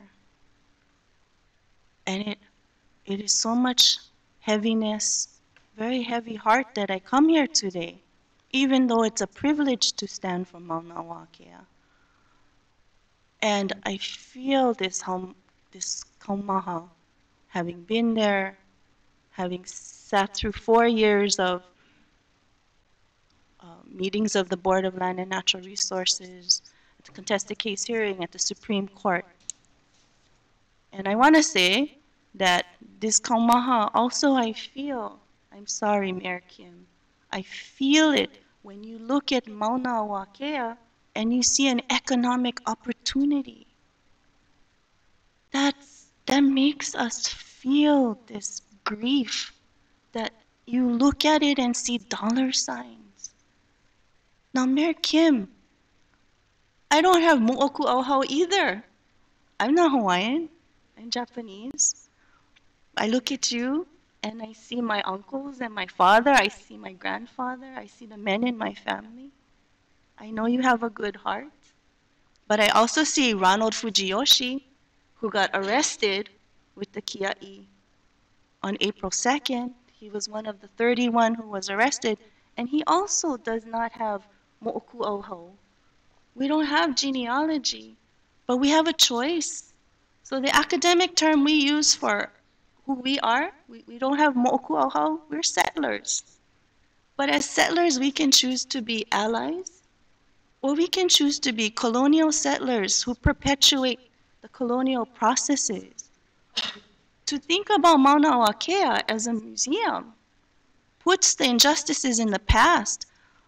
Colonialism and occupation is not relegated to the past. It's ongoing today. It continues today. You said certain things like you said the people of Hawaii, the Kanaka Maoli, were wronged. They continue to be wronged. And the TMT would perpetuate that. So I'm just putting it out there for you. We have a choice. We can be allies. Yeah. I want to also remind everybody that a little over 2 years ago, on June 24th, about the arrests that happened on the Mauna, and I was there. And yes, I remember you were there. I remember you were there, and Danahuna was there. I remember you were there. And people were wailing at the arrests. 12 arrests, people wailing, aue. Not just Hawaiians, but non-Hawaiians who were there too. There are many, many of us who know how sacred Mauna Wakea is. And that grief, okay, so what is that? 31 arrests that day. 12 arrests that day. 31 arrests April 2nd. 8 arrests on September 9th. All of those arrests testify to the lengths people will go to protect the Mauna.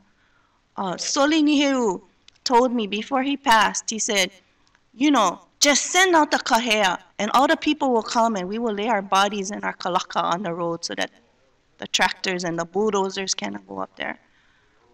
I'm not Hawaiian, but I'm willing to get arrested. And there are a lot of other non-Hawaiians who feel that way too.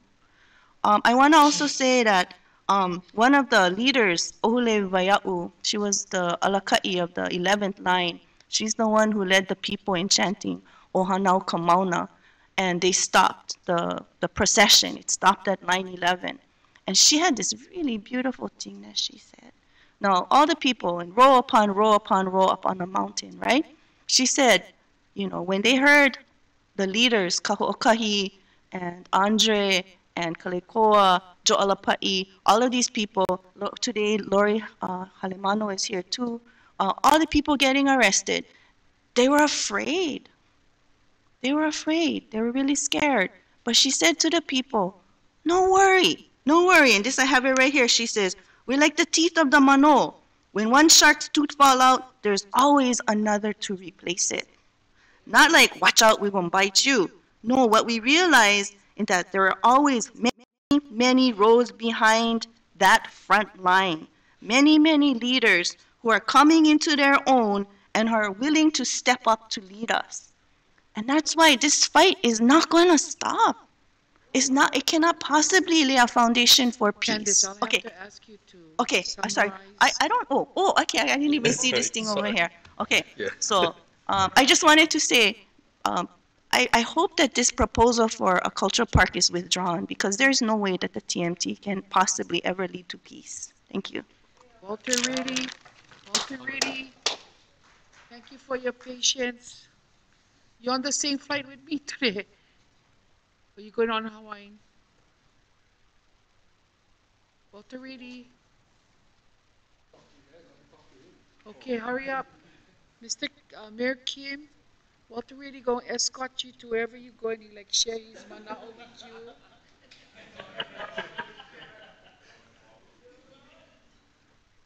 Okay, our next speaker is Clara Pana.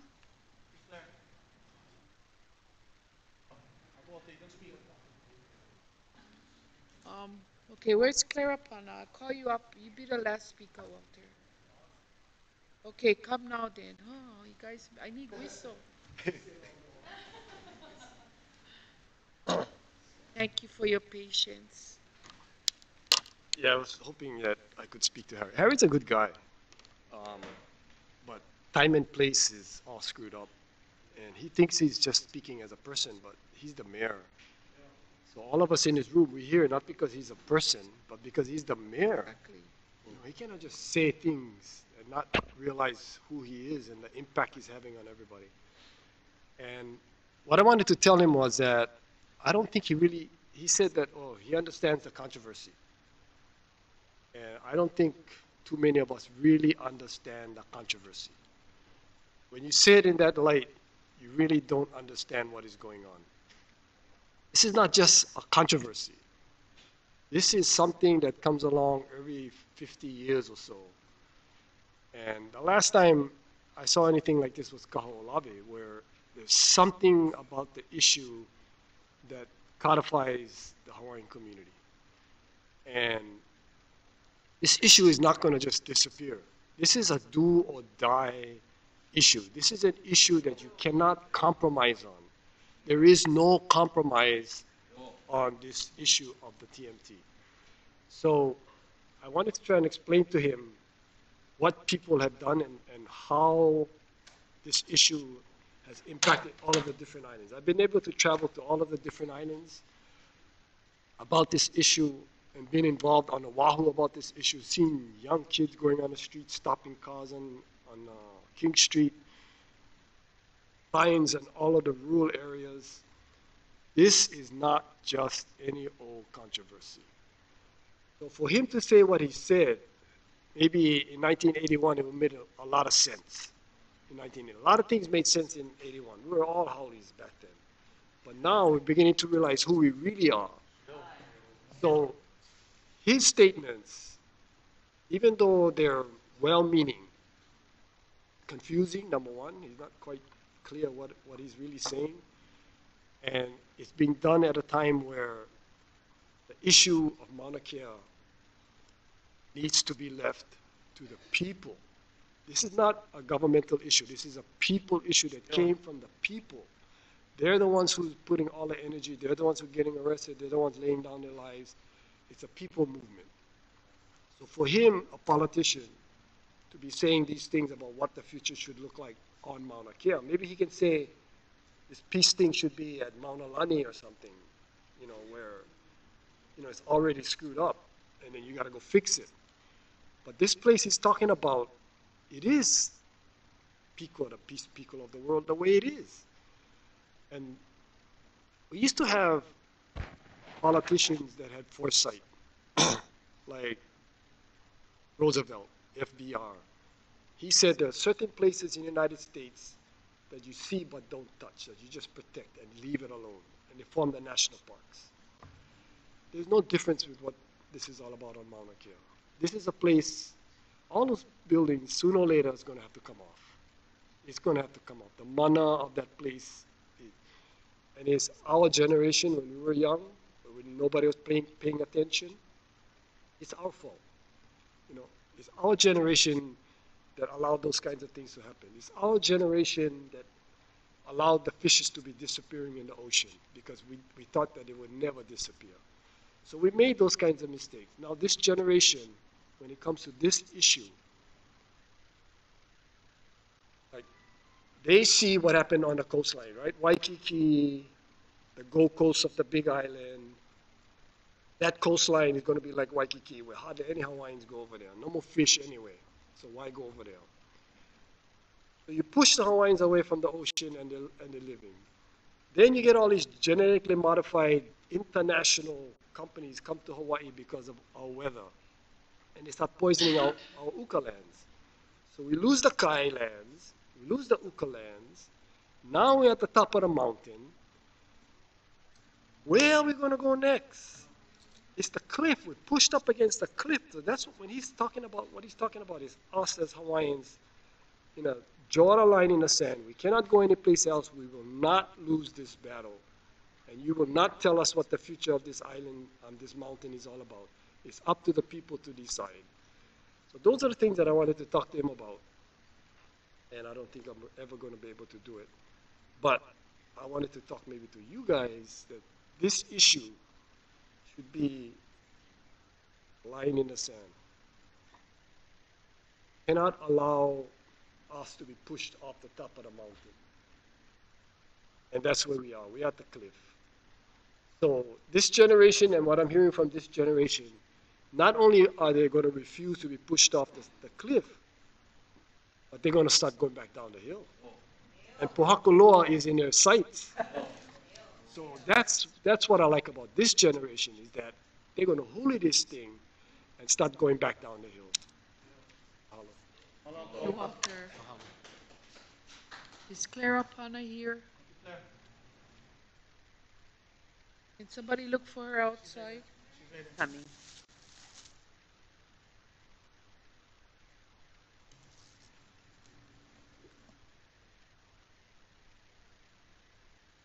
Thank you very much for taking action on this, on the Maui sand hills, sand mining, protection of our EV. This is not agendized, and what I want to say is that the great travesty of erasure of our people from the central Maui sand dunes is occurring at the hands of development so that they can continue to develop.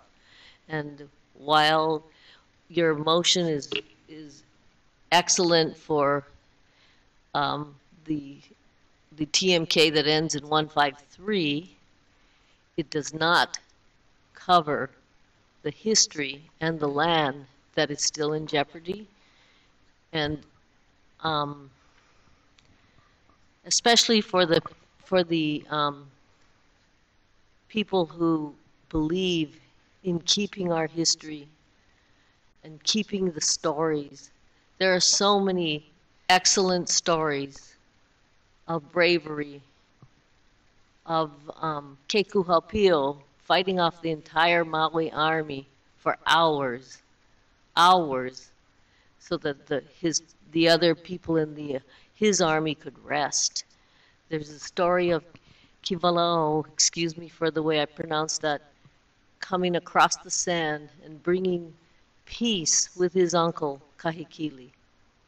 And the battle ends because he was brave enough to walk across that sand and risk his life to go and make peace with his uncle.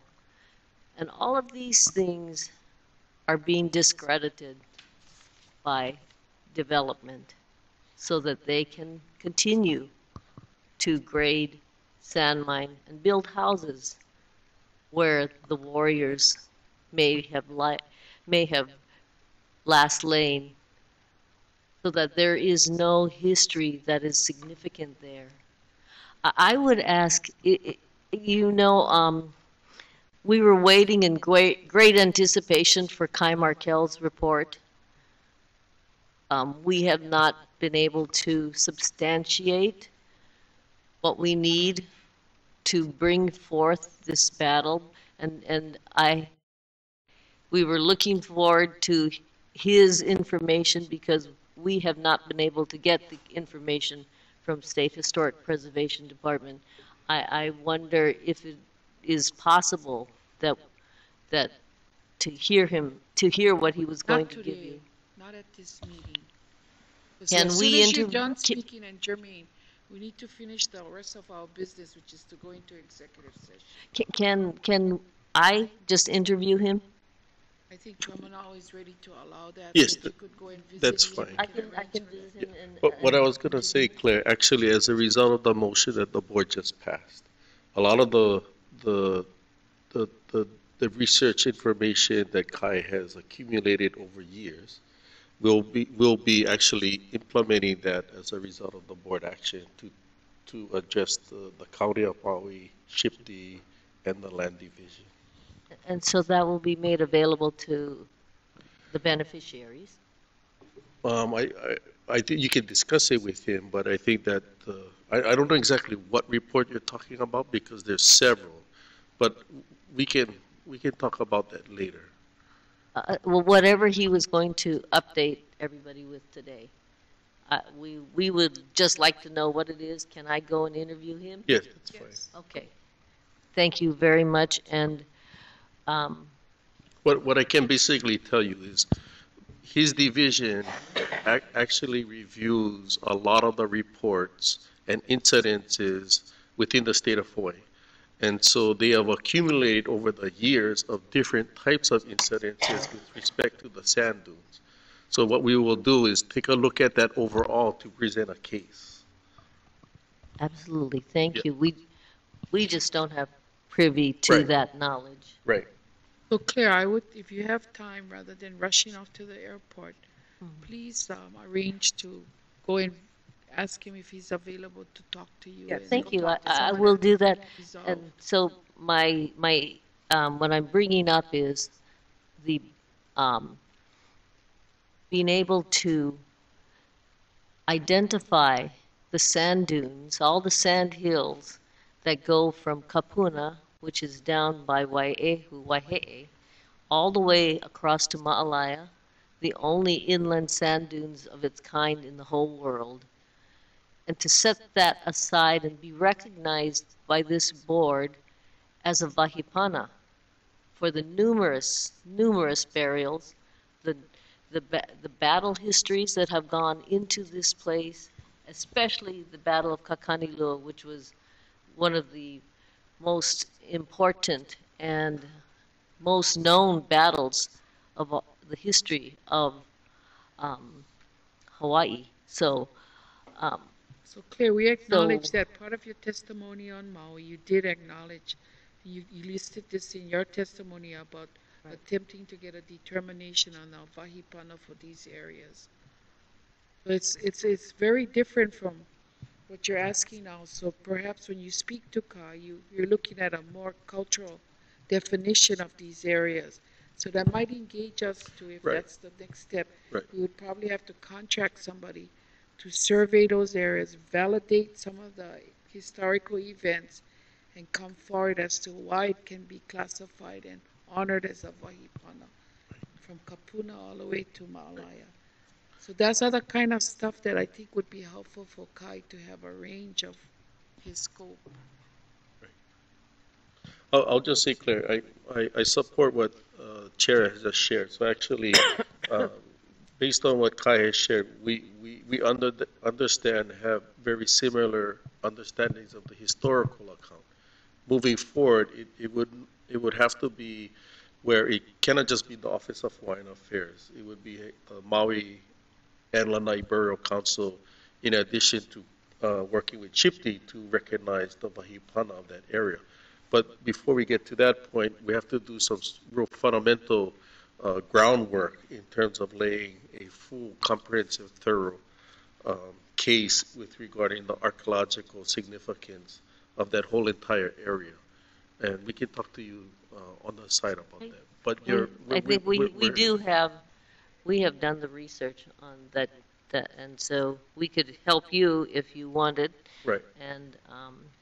And I thank you, and I just ask that we be apprised of anything that occurs with your motion. Thank you. Right. I'd like to very call much. the next speaker is, and our last speaker is Jermaine Myers for community concerns.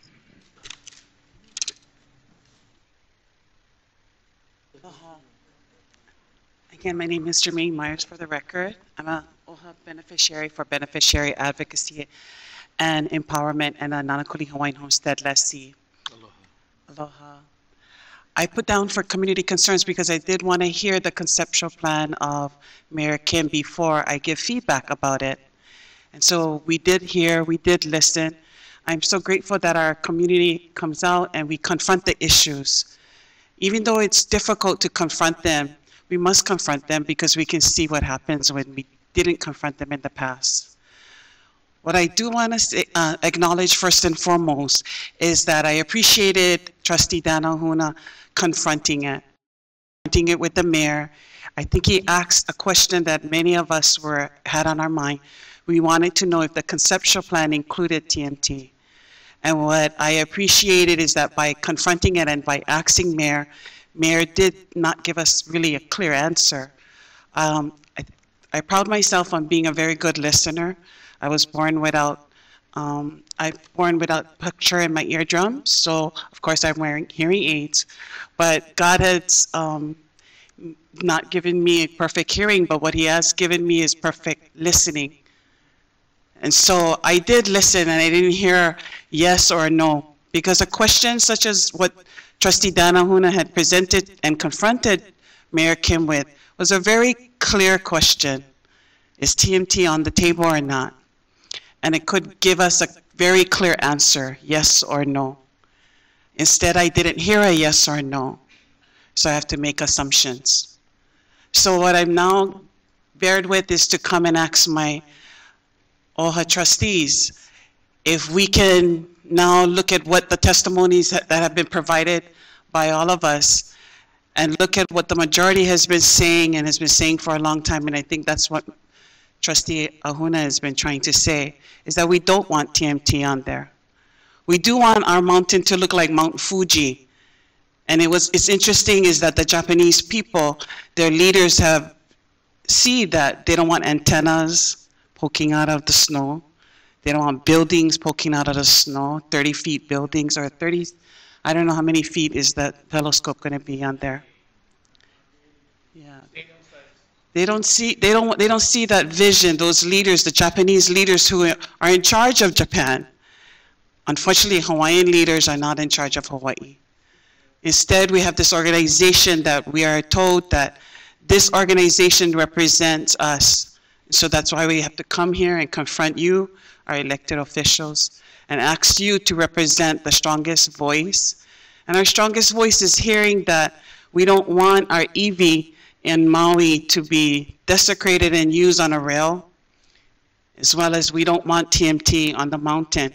We don't want antennas there anymore, and we just want it to look natural and pristine the way God had created it. And we don't want people tracking in their diseases and tracking them out and going out and then blaming us. So that is what I wanted to say about Mauna Kea, because I did not see a presentation. But what I would like to ask our trustees is that if Mayor Kim can be on the agenda, can us, the beneficiaries, be on the agenda? And we give our proposal, our concept of what it means for us and how we want Mauna Kea to look without TMT. And what we would like to declare, how we want our future to look, so that this generation will be the voice for the next generation and 3 generations to come, like the Bible says. But you must confront the issues. Another issue that was confronted was an audit. And I want to say that last night I went on the computer, as I've done every night, and then I seen that it was posted, the audit services. And so I want to mahalo chair, and I want to mahalo administration for posting the audit services procurement contract. And it was 11 pages, and I didn't have a chance to read it all after I downloaded it because I had a little puppies. Well, I call him Puppy, even though he's 4 years old. He keeps, after I'm out all day, he seems to want all the attention. But I was reading here and there between dodging his licking in my face, and I saw that it had Ho'oponopono things. It had things about giving feedback to our resource management chairperson. And so I appreciated all of that. I appreciated that all the voices that have come out have been heard. So I just wanted to share that. Thank you, Mahalo.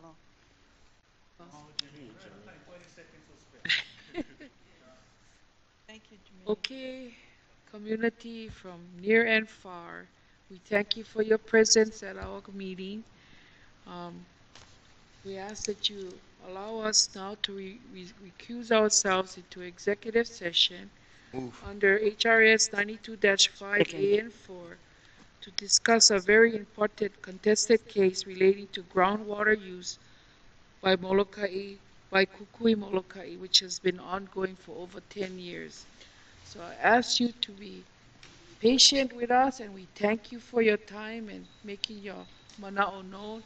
And all of your mana'o, as you know, is very serious to us, and it's not something that we fluff or bounce off of.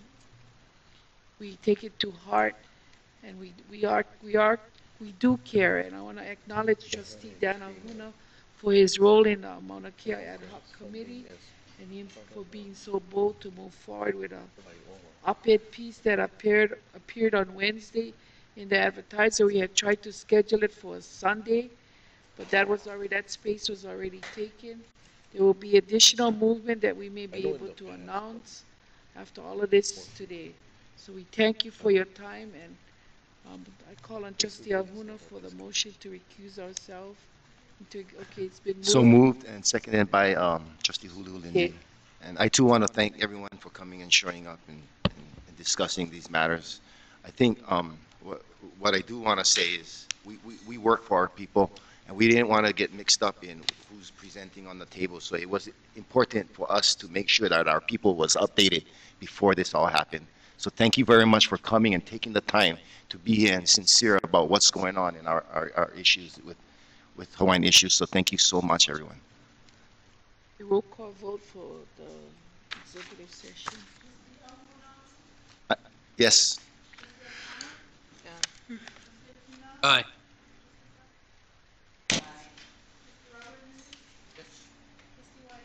Yes. Yes. Thank you. Alana mai ka